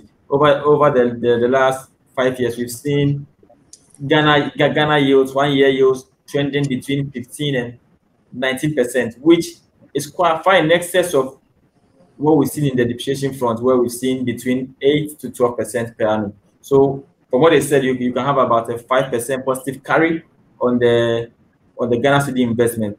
So I believe that we have all these investment opportunities available for you, and you can also monitor your investment. One of the days whereby when you do your investment, you have to wait every quarter before you send you a statement to see what you have. Now you can go on our online platforms. We have our internet banking, we have our mobile banking applications where you can monitor your investment real time, which gives you some level of additional comfort because you know your investments are safe. You can monitor and see that you have a maturity today, you've been paid.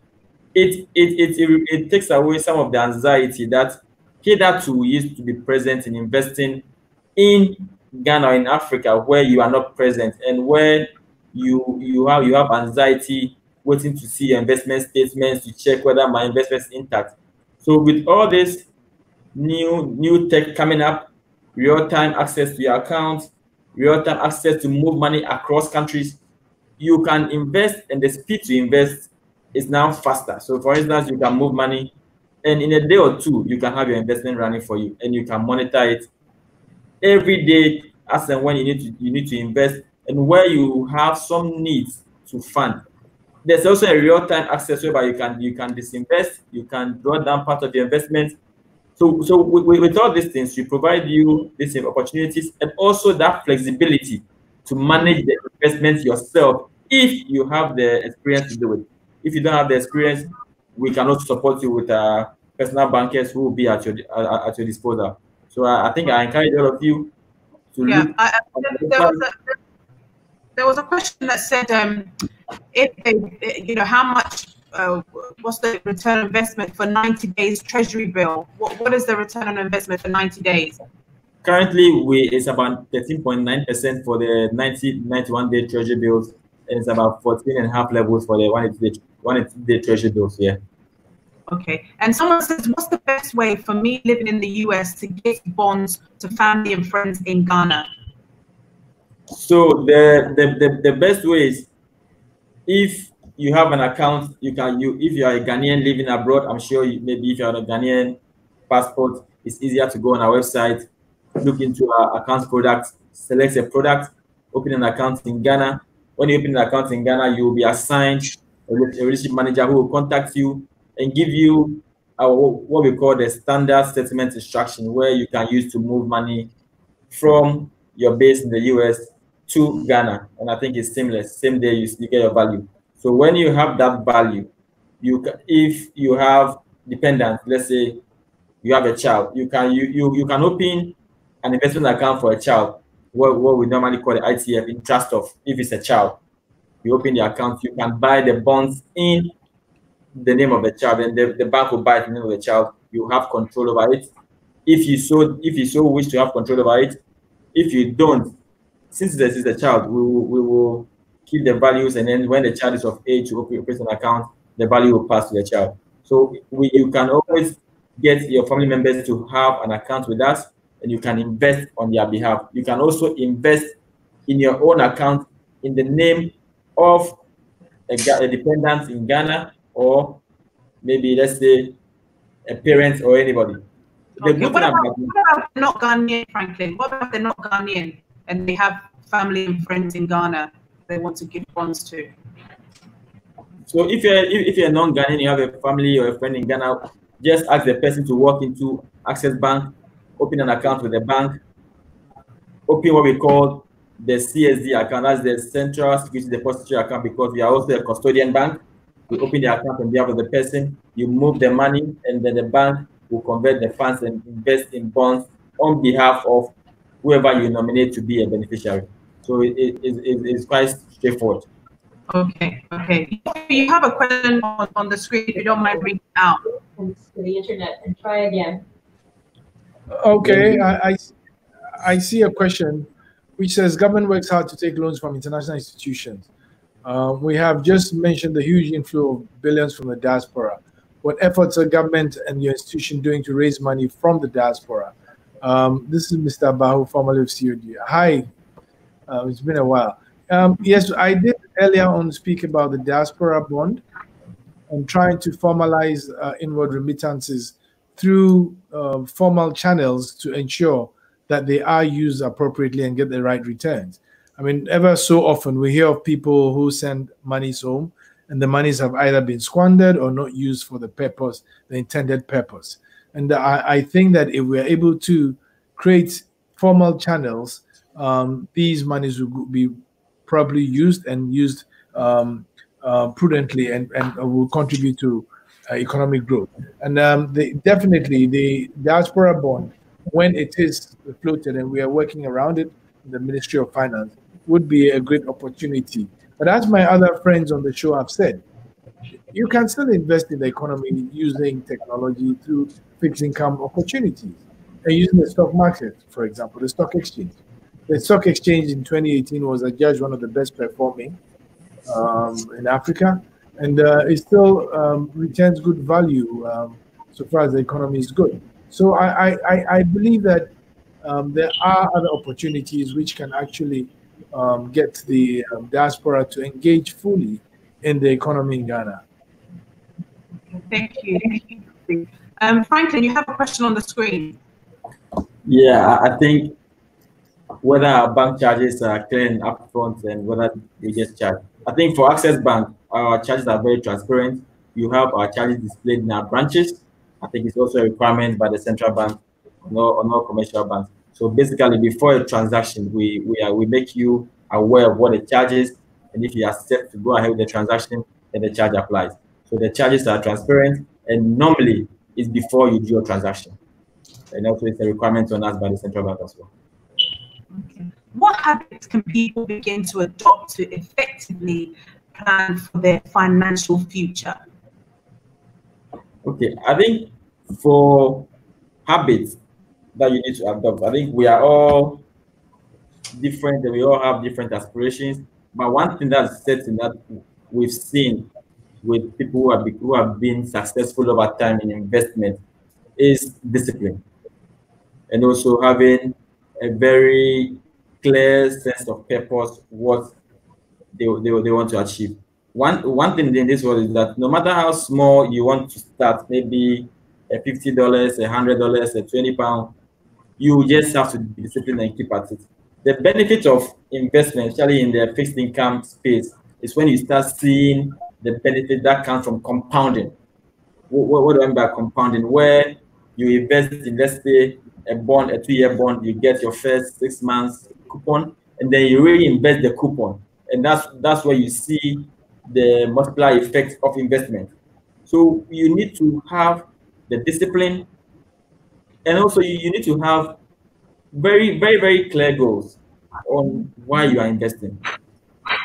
The issues come up where your investment goals are not aligned with your capacity to undertake that investment. Let me share things that come up when we interact with people who want to invest.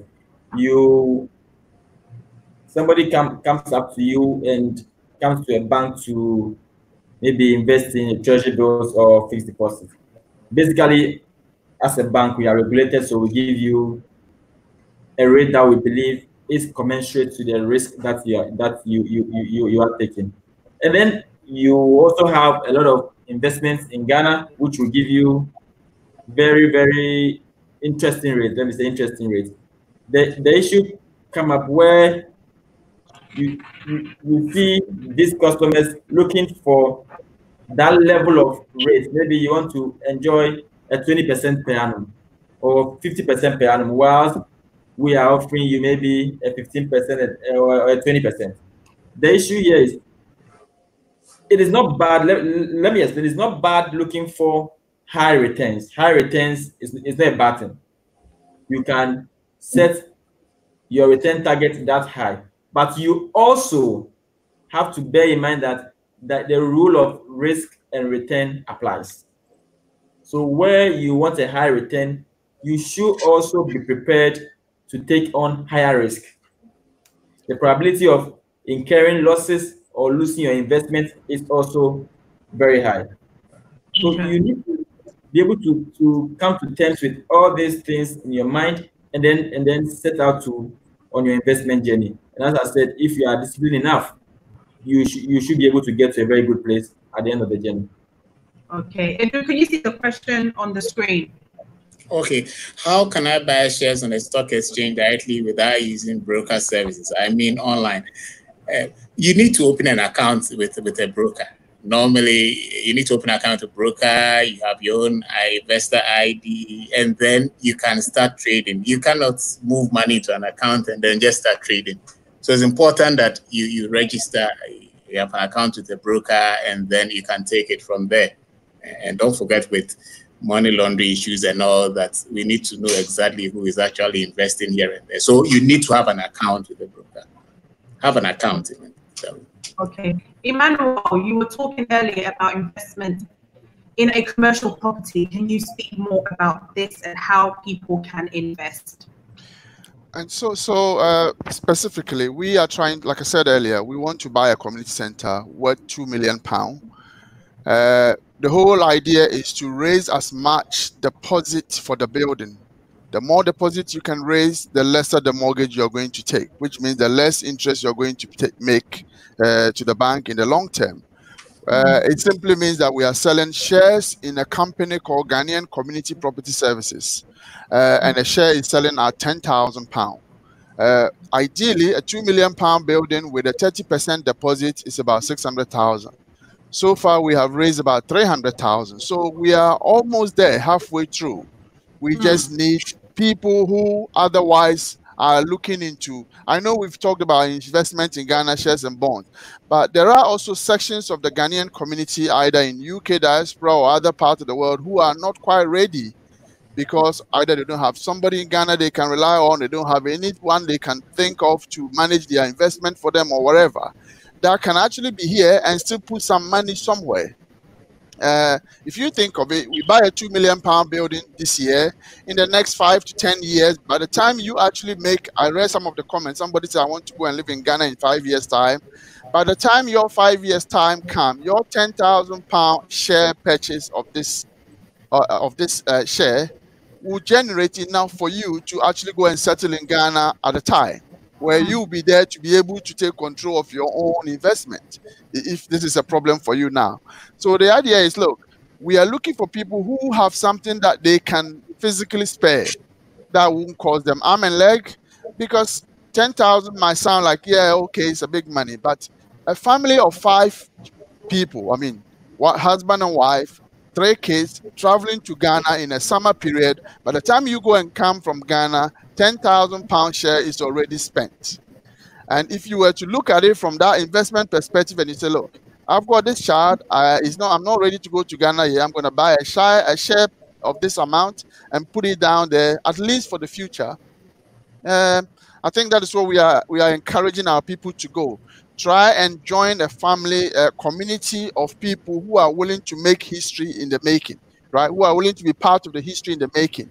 Because I believe that, as history taught us, it takes a few people to commit to something that will become a story to tell one day. And part of UK story, or Ghanaian community story in UK, is to be able to have a place that we can call it our home, our community, where there are issues that we can meet and discuss, where we can teach our children, and therefore it's important that we need to get this project going. So I'm calling on individuals who have something to spare, a share price of £10,000. You will be a shareholder, you will attend shareholders meeting.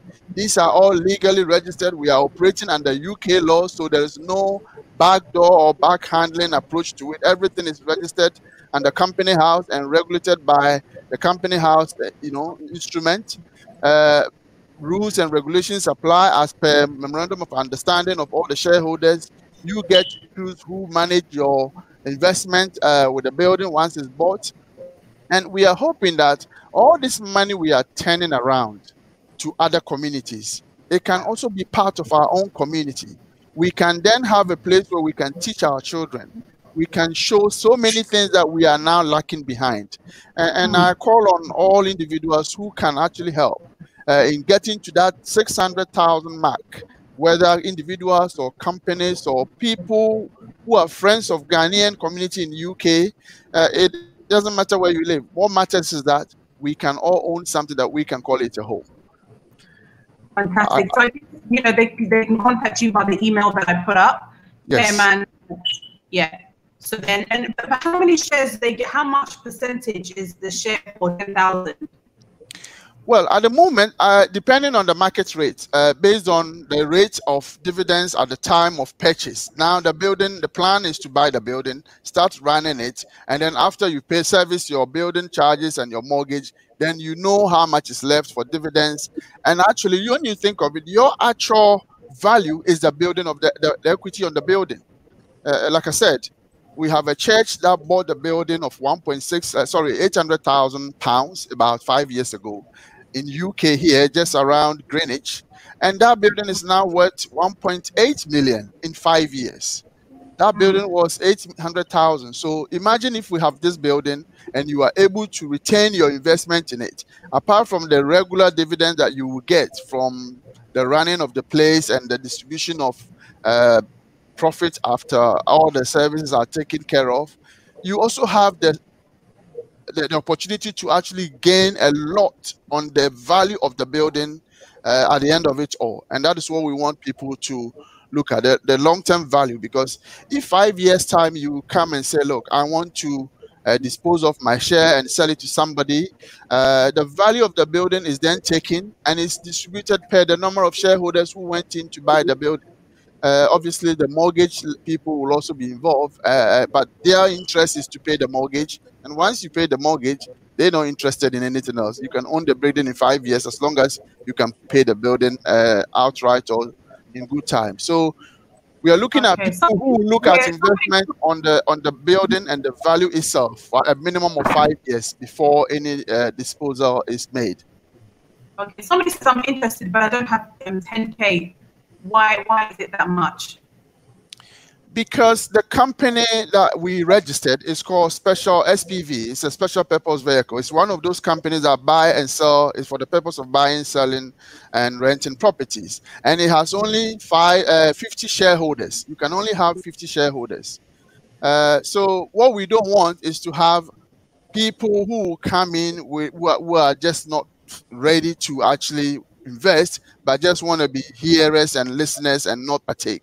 But if you are ready, and let's say you have a £5,000 and you want to be part of it, I'm sure we can have a conversation as to how you can also become. Our preference is a £10,000 share, but if there is an ordinary share of £5,000, there's no reason why we can't look into it. What we don't want is to have 200 people, everybody saying 100,000 or £1,000 or £50 or here and there. We want to make sure that it's a business initiative, it's a profit making, but at the same time, the interest is towards the community good rather than individual. Your individual aspect of making money from this in the long term is the value on the building, how much you have invested and how much is valuable to you. But on a day-to-day, we want to make sure it goes towards a community interest.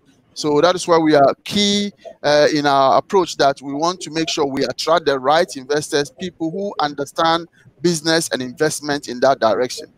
Because people who have bought their buildings and houses in UK, they know that there's only so much, very little that can go wrong when it comes to a building. And that is where your safety net is. Absolutely, absolutely. Can two people come together? So maybe somebody has 5,000, another person has 5,000. They bring it together. Is that possible? Yes, two people can come together. Obviously, you should know the person very well, because when it comes to money, along the way there are rooms for disagreement here and there when the profit is building up. But once you know somebody and you are trustworthy to each other and you want to come together, why not? We can accommodate that. Fantastic. We're going to have our last 15 minutes of the show, so I'm going to run through some of the questions that we have on the screen for our panelists. Somebody also said, can we pay in installments? Yes, as it stands now, in the course of looking for the 600,000, as I said, we've raised 300,000. So it might just be that we probably go another 1 month, 2 months to go. If you want to come and join, what we do say is by the time we are close to purchasing the building, you should have finished your installment. So your installment could be about a deposit of 2,000 or 3,000 and say, look, the next 1 or 2 months, I'm going to add the rest. But you have to finish paying your part of your share by the time we enter into agreement of purchase. Okay, fantastic. Thank you so much. I foresee, what are the risks intake if I decide to pull my capital from the treasury bills before it matures? Okay, a treasury bill, like I said previously, is a loan you give to the government. So there's no default risk there. The only risk is what we normally call interest rate risk. What happens is that, imagine I give money to government for 3 months. Government is working with the money. And along the line, I come up and I say, I want my money. It means that that money will have to be borrowed from somewhere else. So if, for example, as at that time, I've earned maybe, let's say, 1,000 cedis. If I want my money now, if I'm paid, I may lose a bit of the 1,000 because the pricing goes into it. Government will have to go look for money elsewhere and pay me because the agreement was for 3 months. So the risk is what we call interest rate, which has to do with the pricing. The pricing will let you lose something small because the investment is for 3 or 6 months. So it might not hit you so much. So if there's a pressing need to go for the money, then of course you go for it. So there's no default risk. You are getting the money, but just that because government has to look for money elsewhere to pay you, there's some sort of repricing, and you might lose something small on the interest if and as at that point in time. Okay, fantastic. Does your bank give mortgage loans to Ghanaians living abroad? Oh yes, yes, we do give loans to those who live abroad. It's something that we do, and I guess from the previous show it was discussed as well. So as long as you have the capacity to pay, because that's the key thing, you have the capacity, you make that earnings to pay for that mortgage, there's no problem at all. So we encourage that to start doing some investments towards the down payment so that when it's due, it lessens the burden a bit. Okay, somebody also said, I want to come to Ghana, but I'm not ready to come to Ghana in the next 10 years. What can I invest in? Franklin. Okay, so you have your investment horizon is clearly spelled out 10 years. So basically, if you want to preserve your principal and also you want some level of assurance on the amount of money you can make, I think I would recommend you go for a longer dated bond, let's say a 10-year bond to maturity. So where I think currently these bonds are trading around 19% levels. So you can currently buy a 10-year bond that's currently around yield to maturity of 19%, and you are assured of, I think the coupon is about the 19% level. So depending on how much you have, I think I would recommend going for a 10-year bond currently. Okay. Yofi, you have something on the screen.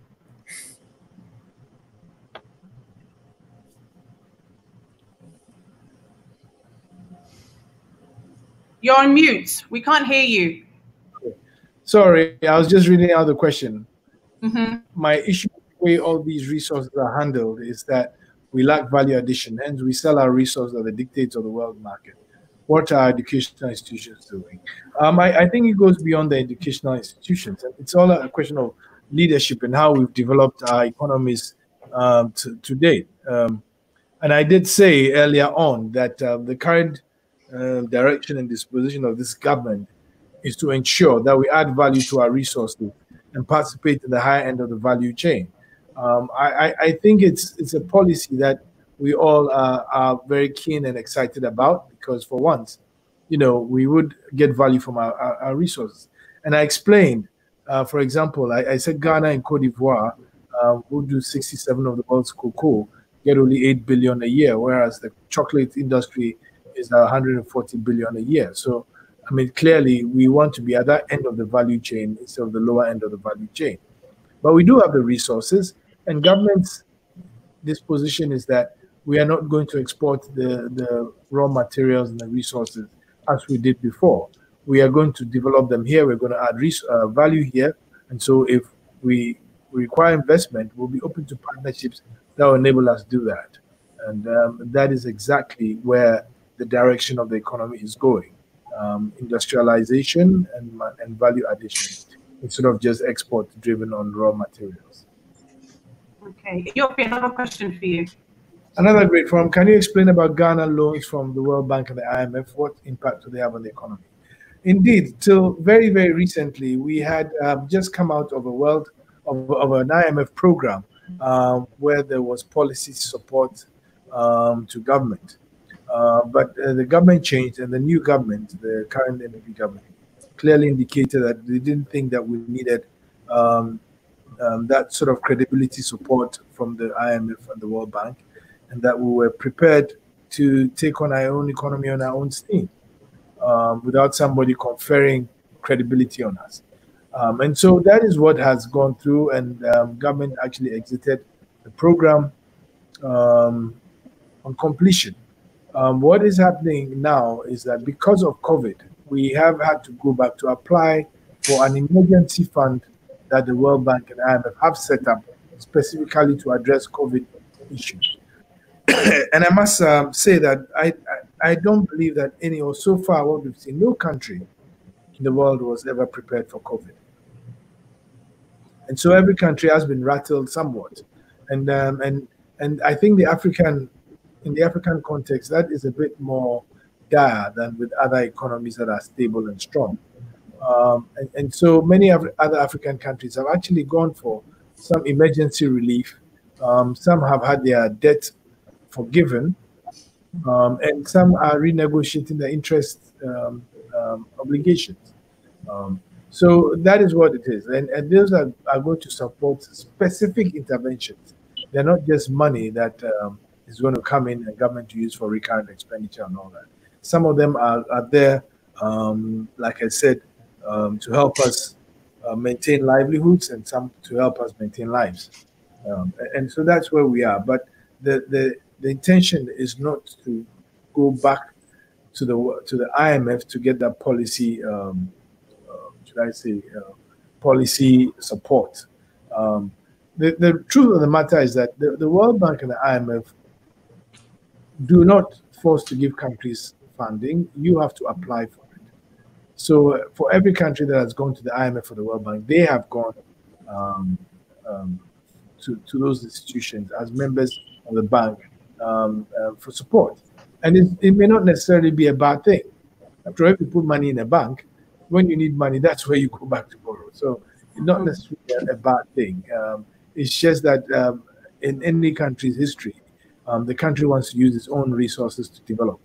And I'm very clear in my mind that the direction that the current economy has taken of Ghana beyond aid and or not just accepting handouts and gifts is a good direction. It has been the bane of development in Africa for quite a while, but now we are going to see Africa develop in a more consistent, self-driven way than it has been in the past. I'm very sure about that. Fantastic. And there is another question that says, I would like to invest in infrastructure. Maybe crazy thinking, but maybe offer diaspora professionals in that field an incentive. I think you are on the right trajectory, because even at the GIPC, as we are undergoing our reforms, one of the suggestions that we have is that we would use our incentive structures in a more constructive way, and that companies or foreign direct investors who come into Ghana and partner with local Ghanaians are those that should benefit from certain incentives. And I think that is the good way to use our incentives properly, because if you look annually, the amount of incentives we give away are in billions of dollars to both Ghanaian companies and then to foreign direct investors. And so we want to do that in a more structured way. Okay, thank you. Kwesi? Hello. A question on the screen. Yeah, can you please specify documents required for a foreigner to open investment account or a bank account? Well, from an investment account point of view, you know that foreigners can invest in our bonds. It's also open to foreigners as well. So the issue of documentation, the profiling, the KYC, source of funds, we go into a bit of detail, the source of funds, and then also the IDs, and then level of income. So it's a bit enhanced compared to those of us who are locally here as well. So what I would say is that, yes, they can invest here, and then it's heavily enhanced from what we normally complete for the residents here in Ghana. And then also the other key thing is the issue about the anti-money laundering. So we go a step further to ensure that at least we can verify the source of funds and it doesn't create problem for us as an institution or a country as a whole. Okay, you have another question. You're on mute. It says, why are emerging economies not taking advantage of debt relief opportunities being offered them by IMF, especially these economic turbulent times? They are taking advantage of it. They are taking advantage. Some countries, the LDCs, as we call the least developed countries, are taking advantage of debt relief at this moment. And like I said, the problem of COVID was never anticipated, and so a lot of countries that are already in debt need debt forgiveness to be able to get back their economies on stream when we are able to overcome the virus. So yes, it's true. Some are taking advantage of it, and some other terms are being negotiated for those who cannot be given debt forgiveness outright, especially those who are now in middle income status and therefore commercially viable for debt. But even in those cases, the interest payments are being frozen or deferred. Okay, and I mean, last question for you, Yofi. I know that you have to go, but I'm going to have just 10 minutes because I think there's a lot of banking questions on the screen for our bankers, which I want to go through. But, you know, lastly, in terms of when somebody's coming to invest, do you have to register at GIPC? What is the process for that? Yes, it's a very simple process. In our laws, it says that all foreign investors who come to the market have to register with GIPC. Ghanaians may or may not, if they so require. But because GIPC has the mandate and the power to recommend certain incentives and reliefs to investment, it's advisable to register with GIPC. Apart from those incentives, we also act in between the investor and the rest of government. So when investors who are registered with us have issues, we actually go in and try and resolve those issues on their behalf, or bring some, fluidity between them and government to make sure that there is mutual benefit out of the business. So those are good enough reasons for any company to register with GIPC, because ours is to ensure that we bring in the needed capital to support development of our economy. Absolutely. Thank you so much, Yofi, for joining us on the show. Really appreciate that. Thank you so much. Thank you. Okay, and Ima. Yes. What are your last words to people who are watching that are thinking or humming and hooring about investing in the property that you have just before you go? I would say to the viewers who are listening that for us to make it together, we need to come together. If we want to go far as a community, we must go together. And this is the key point for all of us, all partner groups, all individuals who have interest in the Ghanaian community here. Let us work together to achieve this. It is in the interest of us today and the future of our children. When you look around what is going on within the community in UK here, knife crime, gun, the violence, even the pandemic, post-pandemic, is teaching us to think of tomorrow. Wouldn't it be nice to have a place where we can call it a home, where we can bring our vulnerable groups together to at least give them a sense of belonging? Wouldn't it be nice to have a place where we can call home, where we can bring our politicians, our policymakers from Ghana to come and account to us? Because anytime we have to do this, it comes down to cost. And as a result of it, we, those with the diaspora here, we feel left out. I think having a community center is going to be something that we need to make it happen for the good of ourselves as a community and our people. It is a £10,000 preferential share and a £5,000 ordinary share. I hope as many people after this show who want to see the future in investment, if you are looking to buy a building one day, your own property one day, but you are not ready now, maybe this could be an opportunity for you to put some money somewhere where in 5 years time you can release the your investment towards your your other courses. And I will be much more happy to help anybody who want to come on board, if it means guiding them through. I'm calling on churches, I'm calling on benevolent organizations, focus groups, interest groups, individuals, to come together so that we can get this done once and for all. Let's not wait for government. I believe in government, but I also believe in our own selves. We live in the diaspora. We need to be able to be strong. And one of the things that brought all this to me is when we hear our groups meeting at places that belongs to other people, but we never stop to question ourselves. Why can't it belong to us? Yeah. And this is where we are at the peak of our community discourse. And I think this is the time we need to get this done. And I invite all to join. No, you've done amazing work to raise £300,000. You know, diaspora is a real good stepping stone. And so we hope that, you know, people that are watching, if you're really interested, I will put Emmanuel's details back on the screen, so you can get in touch and see how you can invest. Again, like you mentioned, that, you know, you can come in partnerships as long as you trust that person, because obviously money it can be an issue. So you have to make sure that there's trust within yourselves, and you can come together as a group and invest that £10,000 and get some shares and equity and stake in the company. And you know, it's a business, so you are going to be making money. That's the whole purpose of it. It's not just going to be a community center, but a way for you to make money from it. And I think that's what's really important. So Emmanuel, thank you so much for joining us on the show.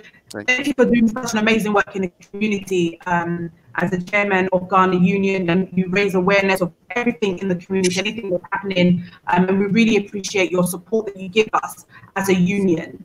And so I will again direct people to the website to learn more about what you do and how they can get involved. Thank you so much, Emmanuel. Thank you so much, Lenta. Thank you. Okay, so back to my bankers. We're going to rush through some quick questions because there are a few questions for you. So is it possible for overseas finance companies to partner with banks in Ghana to provide loans and mortgages? This could help with interest rates to local businesses. Anyone? I think it's done. You know, normally, if you watch some of the banks, in our case, you have lines with some of these institutions, European Investment Bank, and then other financiers, and they give long-term loans, because if don't forget that when you take mortgages, it's for 15 years. So a bank will need some financing that it can pay over 15 years, so that at least you can match the assets and then their liability is taken. So I think that these partnerships are there, but the more we have these partners, the more it becomes easier for people to access mortgages. Then it becomes very cheaper for us to finance some of these mortgages. So I think that they are there, but from outside, the advantage is that they tend to be long-term in nature, some 10 years, some 15 years. That allows us as a bank, we get this funding, then we can also give out and people can pay over that period. So it helps in matching our assets and our liabilities. So they are done. It does happen, yeah. Okay, is that the same for you, Franklin? Yeah, I think as Akuzi said, we Access Bank also have some funds from some offshore counterparts provide long-term funding. And the good thing is that those funds normally typically come at lower interest rate because of the environment. So it's something that we do, and also we're able to pass on the reduced cost to the person taking a mortgage in Ghana. So I think it's something that we welcome, and we can open up discussion and talk to these people and see whether we can push this thing further. Okay, I think this parent's question has already been answered. You have to open a bank account, right, Edu? Yes, that's right. And then also go to our website, Fidelity Securities, www.fidelitysecuritiesLimited.com.gh. Download the forms for the products, complete, and then scan and then send it to us. And then we'll complete by getting your ID and then other documentation and then start investing. But additionally, it will be good to also open a bank account. That helps in facilitating the process of investing money for you. Okay, and also I put Akwesi's email address on the screen as well. Franklin, if you don't mind typing on our private chat your email address so I can put it on the screen as well. Is there scope to invest in other properties and not just any particular one? And people invest in properties? Yeah, I think the structure, there are different structures. For example, currently in our industry, in the asset manager investment industry, they are developing what we normally call real estate investment trusts, whereby they can mobilize funds from all of us and then invest in properties. We are hoping that in the next 3 or 4 months, it can be rolled out, and then no matter the amount of money I have, I can still be part of that cake. Because let's not forget that now people are been wondering, is it what kind of property? Is it residential? Is it commercial? Is it mixed with COVID? Especially now that we cannot all work in the office. Some may have to work from home. So I think that for the ordinary investor, there's a vehicle coming up whereby they can all pool funds together, and then they will look at investing in either in a mixed use, whether it's residential or maybe commercial. But if not, then maybe probably those with a lot of money can do direct investment. You buy property and then you make rental income from them. So the options are there. But I think that we're in the era of trying to diversify our risk. So anytime there's an opportunity and there's this product on the market whereby they pool funds together and then invest in properties, rather joining down, because then the risk is quite spread than you buying one property and then when it's not taking up and then you've got to be service that facility and you're not getting income, it becomes a challenge for you. So we'll be updating investors once these products are out there. We'll let them know and then they can also be part of it. Fantastic.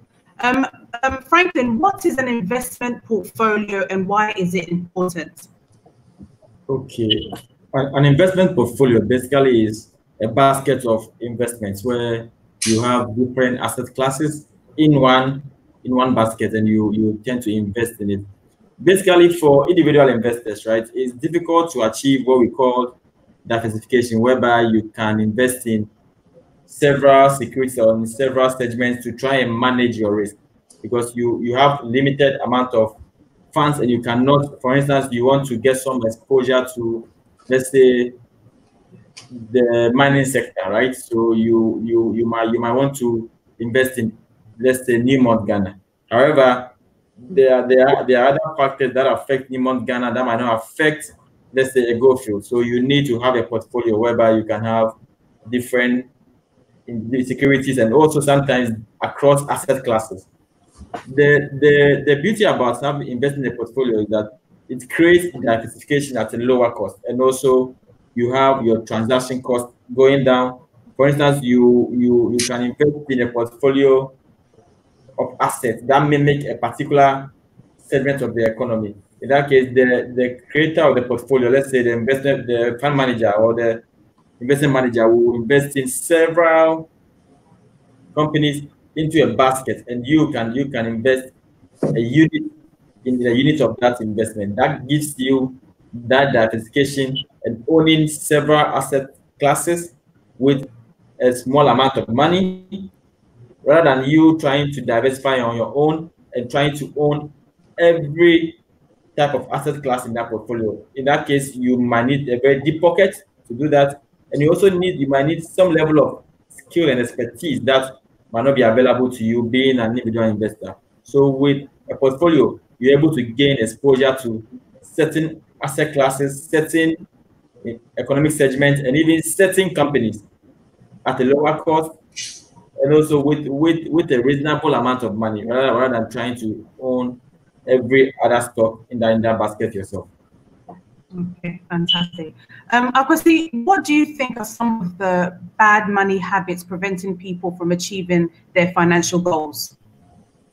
I think the first one is the fact that there's not a clear difference between our needs and our wants. It's a big problem. We need to it has to be very clear, our needs and our wants. If we're all over the place, then it becomes an issue. We will always be procrastinating. The time is coming, I'll get a big amount of money and then invest. So that's the first thing. There has to be that clear segregation between your needs and your wants. What is really essential for you to survive?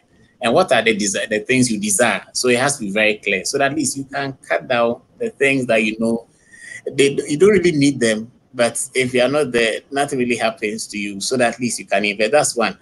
And not budgeting. Especially when you don't budget, you always do impulse buying. Anything you see you want to buy. So not budgeting is also very, you have to be able to plan and then budget. It's very, very critical.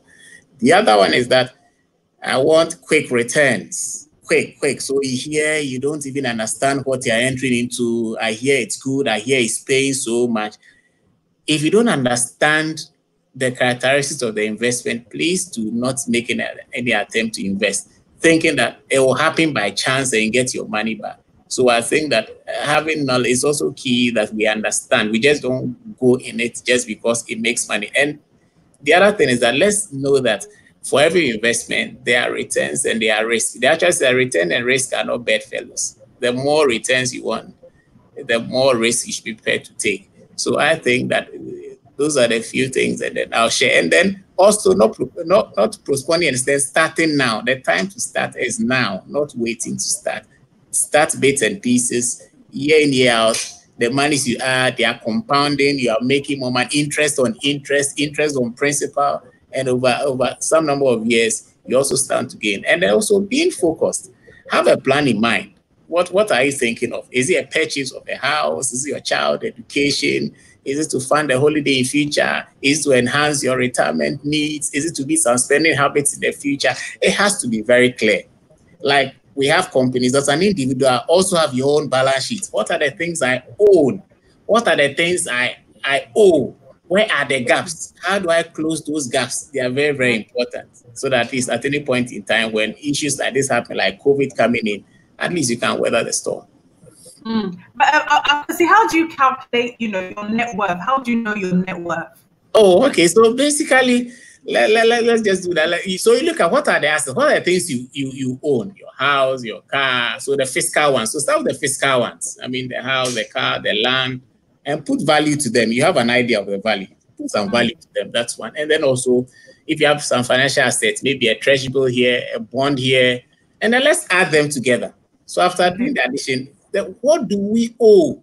So are we taking loans, whether credit cards, overdrafts here and there? And let's take the difference. If it's negative, then there's an issue. Then there's an emergency. As much as possible, we should find a way of closing that gap by looking at other income sources or investing more, so that at least we can close that gap. So that's why it's vital that we are very much particular about the investment we enter into. Because if these assets lose value and then there are liabilities to pay, realize that the gap keep increasing. And then if your net worth is negative, then there's a problem. Over time, you realize that it might create very difficult problems for you. So it's important that you can be doing that maybe annually, just to be sure whether your assets are appreciating. So that at least, and then we look at liabilities and it's positive, it's a good sign. If it's negative, then you've got to take a second look at it and then start investing to close the gap. Okay. Franklin, does Access Bank offer financial literacy classes for Ghanaians to learn how to invest? Yes, we have a series of webinars that we organize that basically bring together specific group of individuals to try and bring resource people that can provide training on it, may offer some advice that suits their peculiar needs. One of those webinars is what I think is very acclaimed, is the W webinar series, which is tailored for women.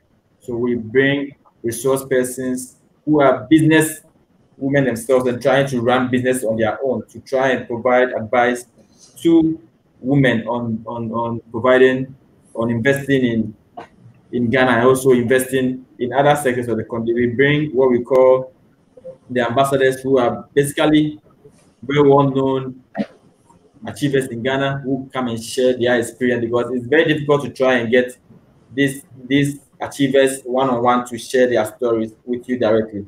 I will try and bring them to this forum to try and provide that kind of specialized advice and also help you mentor some of them to be able to be savvy investors. So I think we will share some of those webinar details with you, and then also you can blast it to your various listeners who can join in some of our webinars.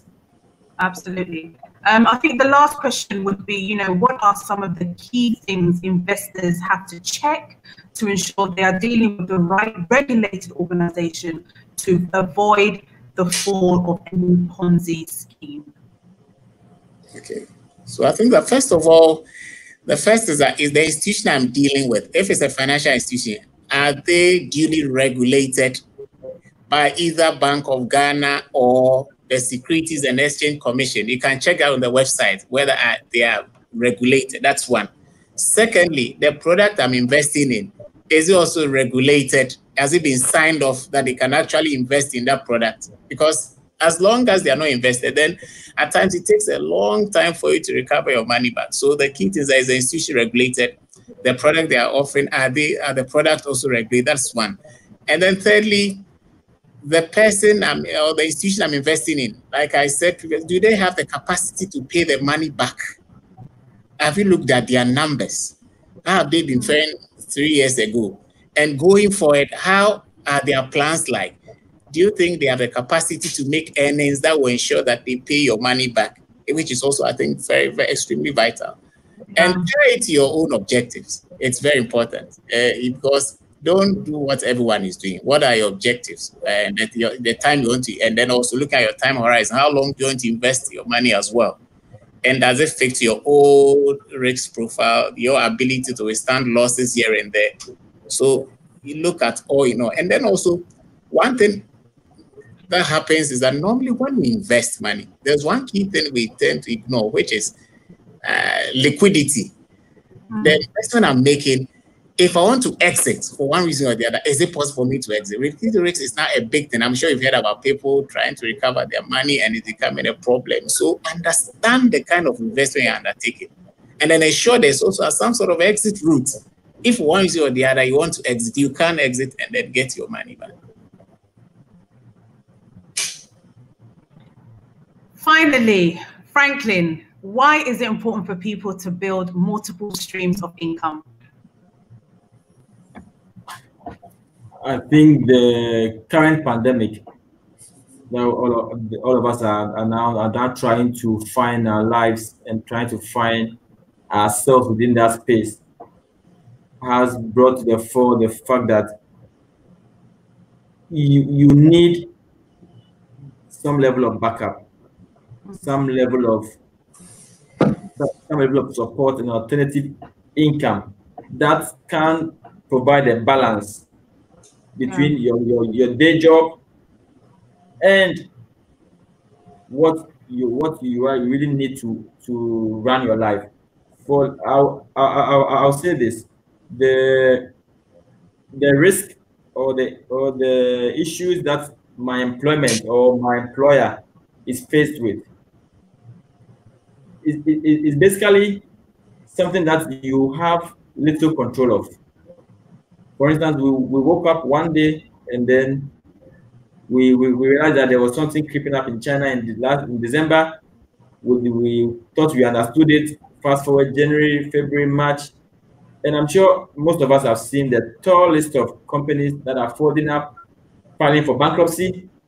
God forbid that you find yourself in such a company and you don't have a backup. So you need to have that other stream of income which will provide that balancing act. So in case your main daily bread goes down, you will have something to fall back on, pending when you're able to find your feet back into your mainstream employment. So in this current environment, I think if we did not see the importance of it, I think in post-COVID, I'm not sure anybody needs to have a discussion with you whether you need a second stream or not, because the way the world is changing and it's changing very fast. You can wake up tomorrow without a roof over your head, and without that other source, you will hit rock bottom. It's true.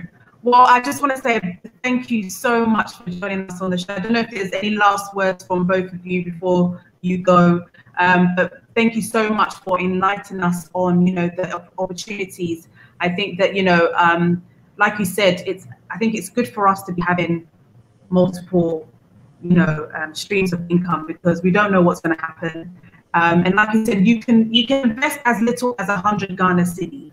You know, that shouldn't really break the bank. And I think it's also important that you touched on the mutual bonds as well. So again, in the UK, I think Franklin is the one that mentioned about the kids one that you have. In the UK, they have that. Usually what happened, or before what happened, was the government would give you like maybe £250 into the fund, the mutual fund, and then you top up each and every month. And so I think it's a great initiative that, you know, you guys are doing. Do you have the same thing, Fidelity? Abuzi? Yeah, we have the one. We have two of them. One invests in fixed income, and the other one adds a bit of equity, especially that one for the kids towards their future. But unfortunately, we don't have government topping up. But at least you can start. Maybe some conversation. I mean, even the UK government has actually stopped it now. They used to. They stopped it now, but yeah, it's something that right. But we have it, and I think that's good for the kids, for their future. You can start now, and then in the next 10, 15 years, it will be nice. Yeah, and it's taxing, so you're not allowed to touch it till they're 18, right? Is it the same? Which one? You don't touch the money. You can't touch the money until the child is 18. Is that the same? No. It's up to you. If you want to take it, it's flexible. No, if you want to take the money, you can. Yeah, the flexibility is there. Yeah, if you want to take it. Okay. We allow that for that flexibility. Okay, fantastic. So, any last words, Franklin, before you go? I think for Access Bank and for me, I think one advice I will give everyone in diaspora when you're investing is I always like the definition of an asset from the accounting perspective, where I think it's a bit technical, but I'll give it. It goes like an asset is a resource that you control as a result of a past transaction that you will have future benefit flowing from it. So the key word is future benefits flowing from it. So anything that you are investing in that you are calling an asset, that is not going to give you any future benefit, you should have a second look at it. Some asset that you might think you are investing in will rather take money from you periodically to service that asset. And in that instance, you have what we call a liability, not an asset. So as you are investing, always have this at the back of your mind that an asset is only an asset if it generates future economic benefit to you. Anything that you call an asset that doesn't generate that benefit, I think you should be looking at other things as well. So from us, we hope that as we begin our investment journey, most of us will minimize the mistakes, and hopefully you will achieve your aim at the end of the tunnel. We will share. I think there was a question on our UK address, so I think we should share with the entire, and the entire will share with the audience. I will definitely. Thank you so much, Franklin, for spending 2.5 hours with us of good talk and education. I think we've been very well educated when it comes to investing in Ghana. Thank you so much. Okay, and I could see your last few words for us. Well, I think that from the Fidelity Group, both the bank and Fidelity Securities, I just want to assure people that with us, you are safe, your money is safe, and will build value for you. We have the expertise, the experience, and most of our directors have worked in other markets, and they bring that experience to bear as well. And also very strong systems in terms of IT, which will help us engage you digitally, especially those in the diaspora. So for me, I think that we can start that journey of value creation with you today. And then you smile 5 years' time and say, well, it's good I had a good partner like Fidelity. And you can look back and then be happy that you made the right decision. So thank you very much for this opportunity as well. Thank you so much, FSC. Thank you. Okay, guys, I hope that you have enjoyed the show. Give me a thumbs up if you have enjoyed the show and this amazing topic of educating you on, investing. I think it's so important that, sometimes we think, oh, 5 years is going to take a long time for it to mature. But look at how the year is just going so quickly. 5 years will come so quick that you wouldn't realize it. Even when I look at my children and I'm thinking, oh my God, I can't believe he's 12 already. I can't believe he's 8 already. The years go so fast. Just invest, close your eyes, let it mature, and then reap the benefit of it. So I think it's so important. Now is the time for all of us to be investing in Ghana. And I think that, you know, there's great opportunity. You can invest as so little, such a small amount. And I think that we need to be doing this. In the UK, come on, you can do £20, £30, invest it in something, just close your eyes to it and let it mature and see what you will benefit from it. I do a mutual fund for my kids in the UK, you know, and I think I'm going to do another one for them here, you know, and make sure that, you know, I'm growing. And you know, Franklin mentioned about asset. What is your asset? And I think it's been such a great topic today. Let's invest, and the time is now. And I keep telling you guys, the whole conversation since the COVID Denta Show Live started is about the time is now. And I think the time is really and truly now. Julian, thank you so much for watching. Savvy, Safo, oh, my uncle Safo, who's watching all the way from Saudi Arabia, is late there, but he decided to watch. And he also got his children to watch as well, because he thought that it's very, very important for us to be investing back home in Ghana. And so again, before I leave, I want to make sure that I've told you, and I will keep telling you that you need to get your Seek headphones from Seek VR. Like I said before, let me get her details up. You can get 10% off this amazing headphone. And it's made by Ghanaian, and we need to be supporting each other. So I think it's really important that we do that. And again, to, you know, our main sponsors, World Remit, for, you know, sponsoring us. Join, you know, 5.7 million people who send money on their platform. And I think, you know, with World Remit, it's the only way to go. Okay. They are fast, they are efficient, and the fees are very, very low. All you can do is go on their website, and their app is available 24 hours, and you can easily send money back home. So make sure you go online, download the app, and get going. Guys, thank you so much once again for joining in on the Denta Show. Again, if you are looking for investment opportunities in Ghana, and in Africa, you also can go to Ordana Connect. I'm just going to put the details up. Register at Ordana Connect, and, you know, that's the platform that we're going to have, that if you want to partner with somebody in Ghana, Africa, if you want property investment, real estate, whatever it is, agriculture, it is going to be the platform that you can use. So again, guys, thank you so much for watching the show. I will see you on Sunday. Sunday, we're going to do the men's version of the women's conversation that we had about societal pressures of being an African woman. We're going to have it with the men and see whether the men get the same, you know, harassment of getting married and, you know, their career choices, etc. And I will see you on Sunday at 6:30. I'm going to have Reggie Rockstone or Chami Kwame, you name it, to really speak about the topic. Do men face the same challenges as women in terms of having children, you know, getting the right profession, etc.? Well, guys, I call it Social Sundays now, so make sure that you join me on Sunday at 6:30 Ghana time, 7:30 UK time. All right, I'm going to leave you now. I'm definitely going to leave you now. Okay, take care. Bye-bye.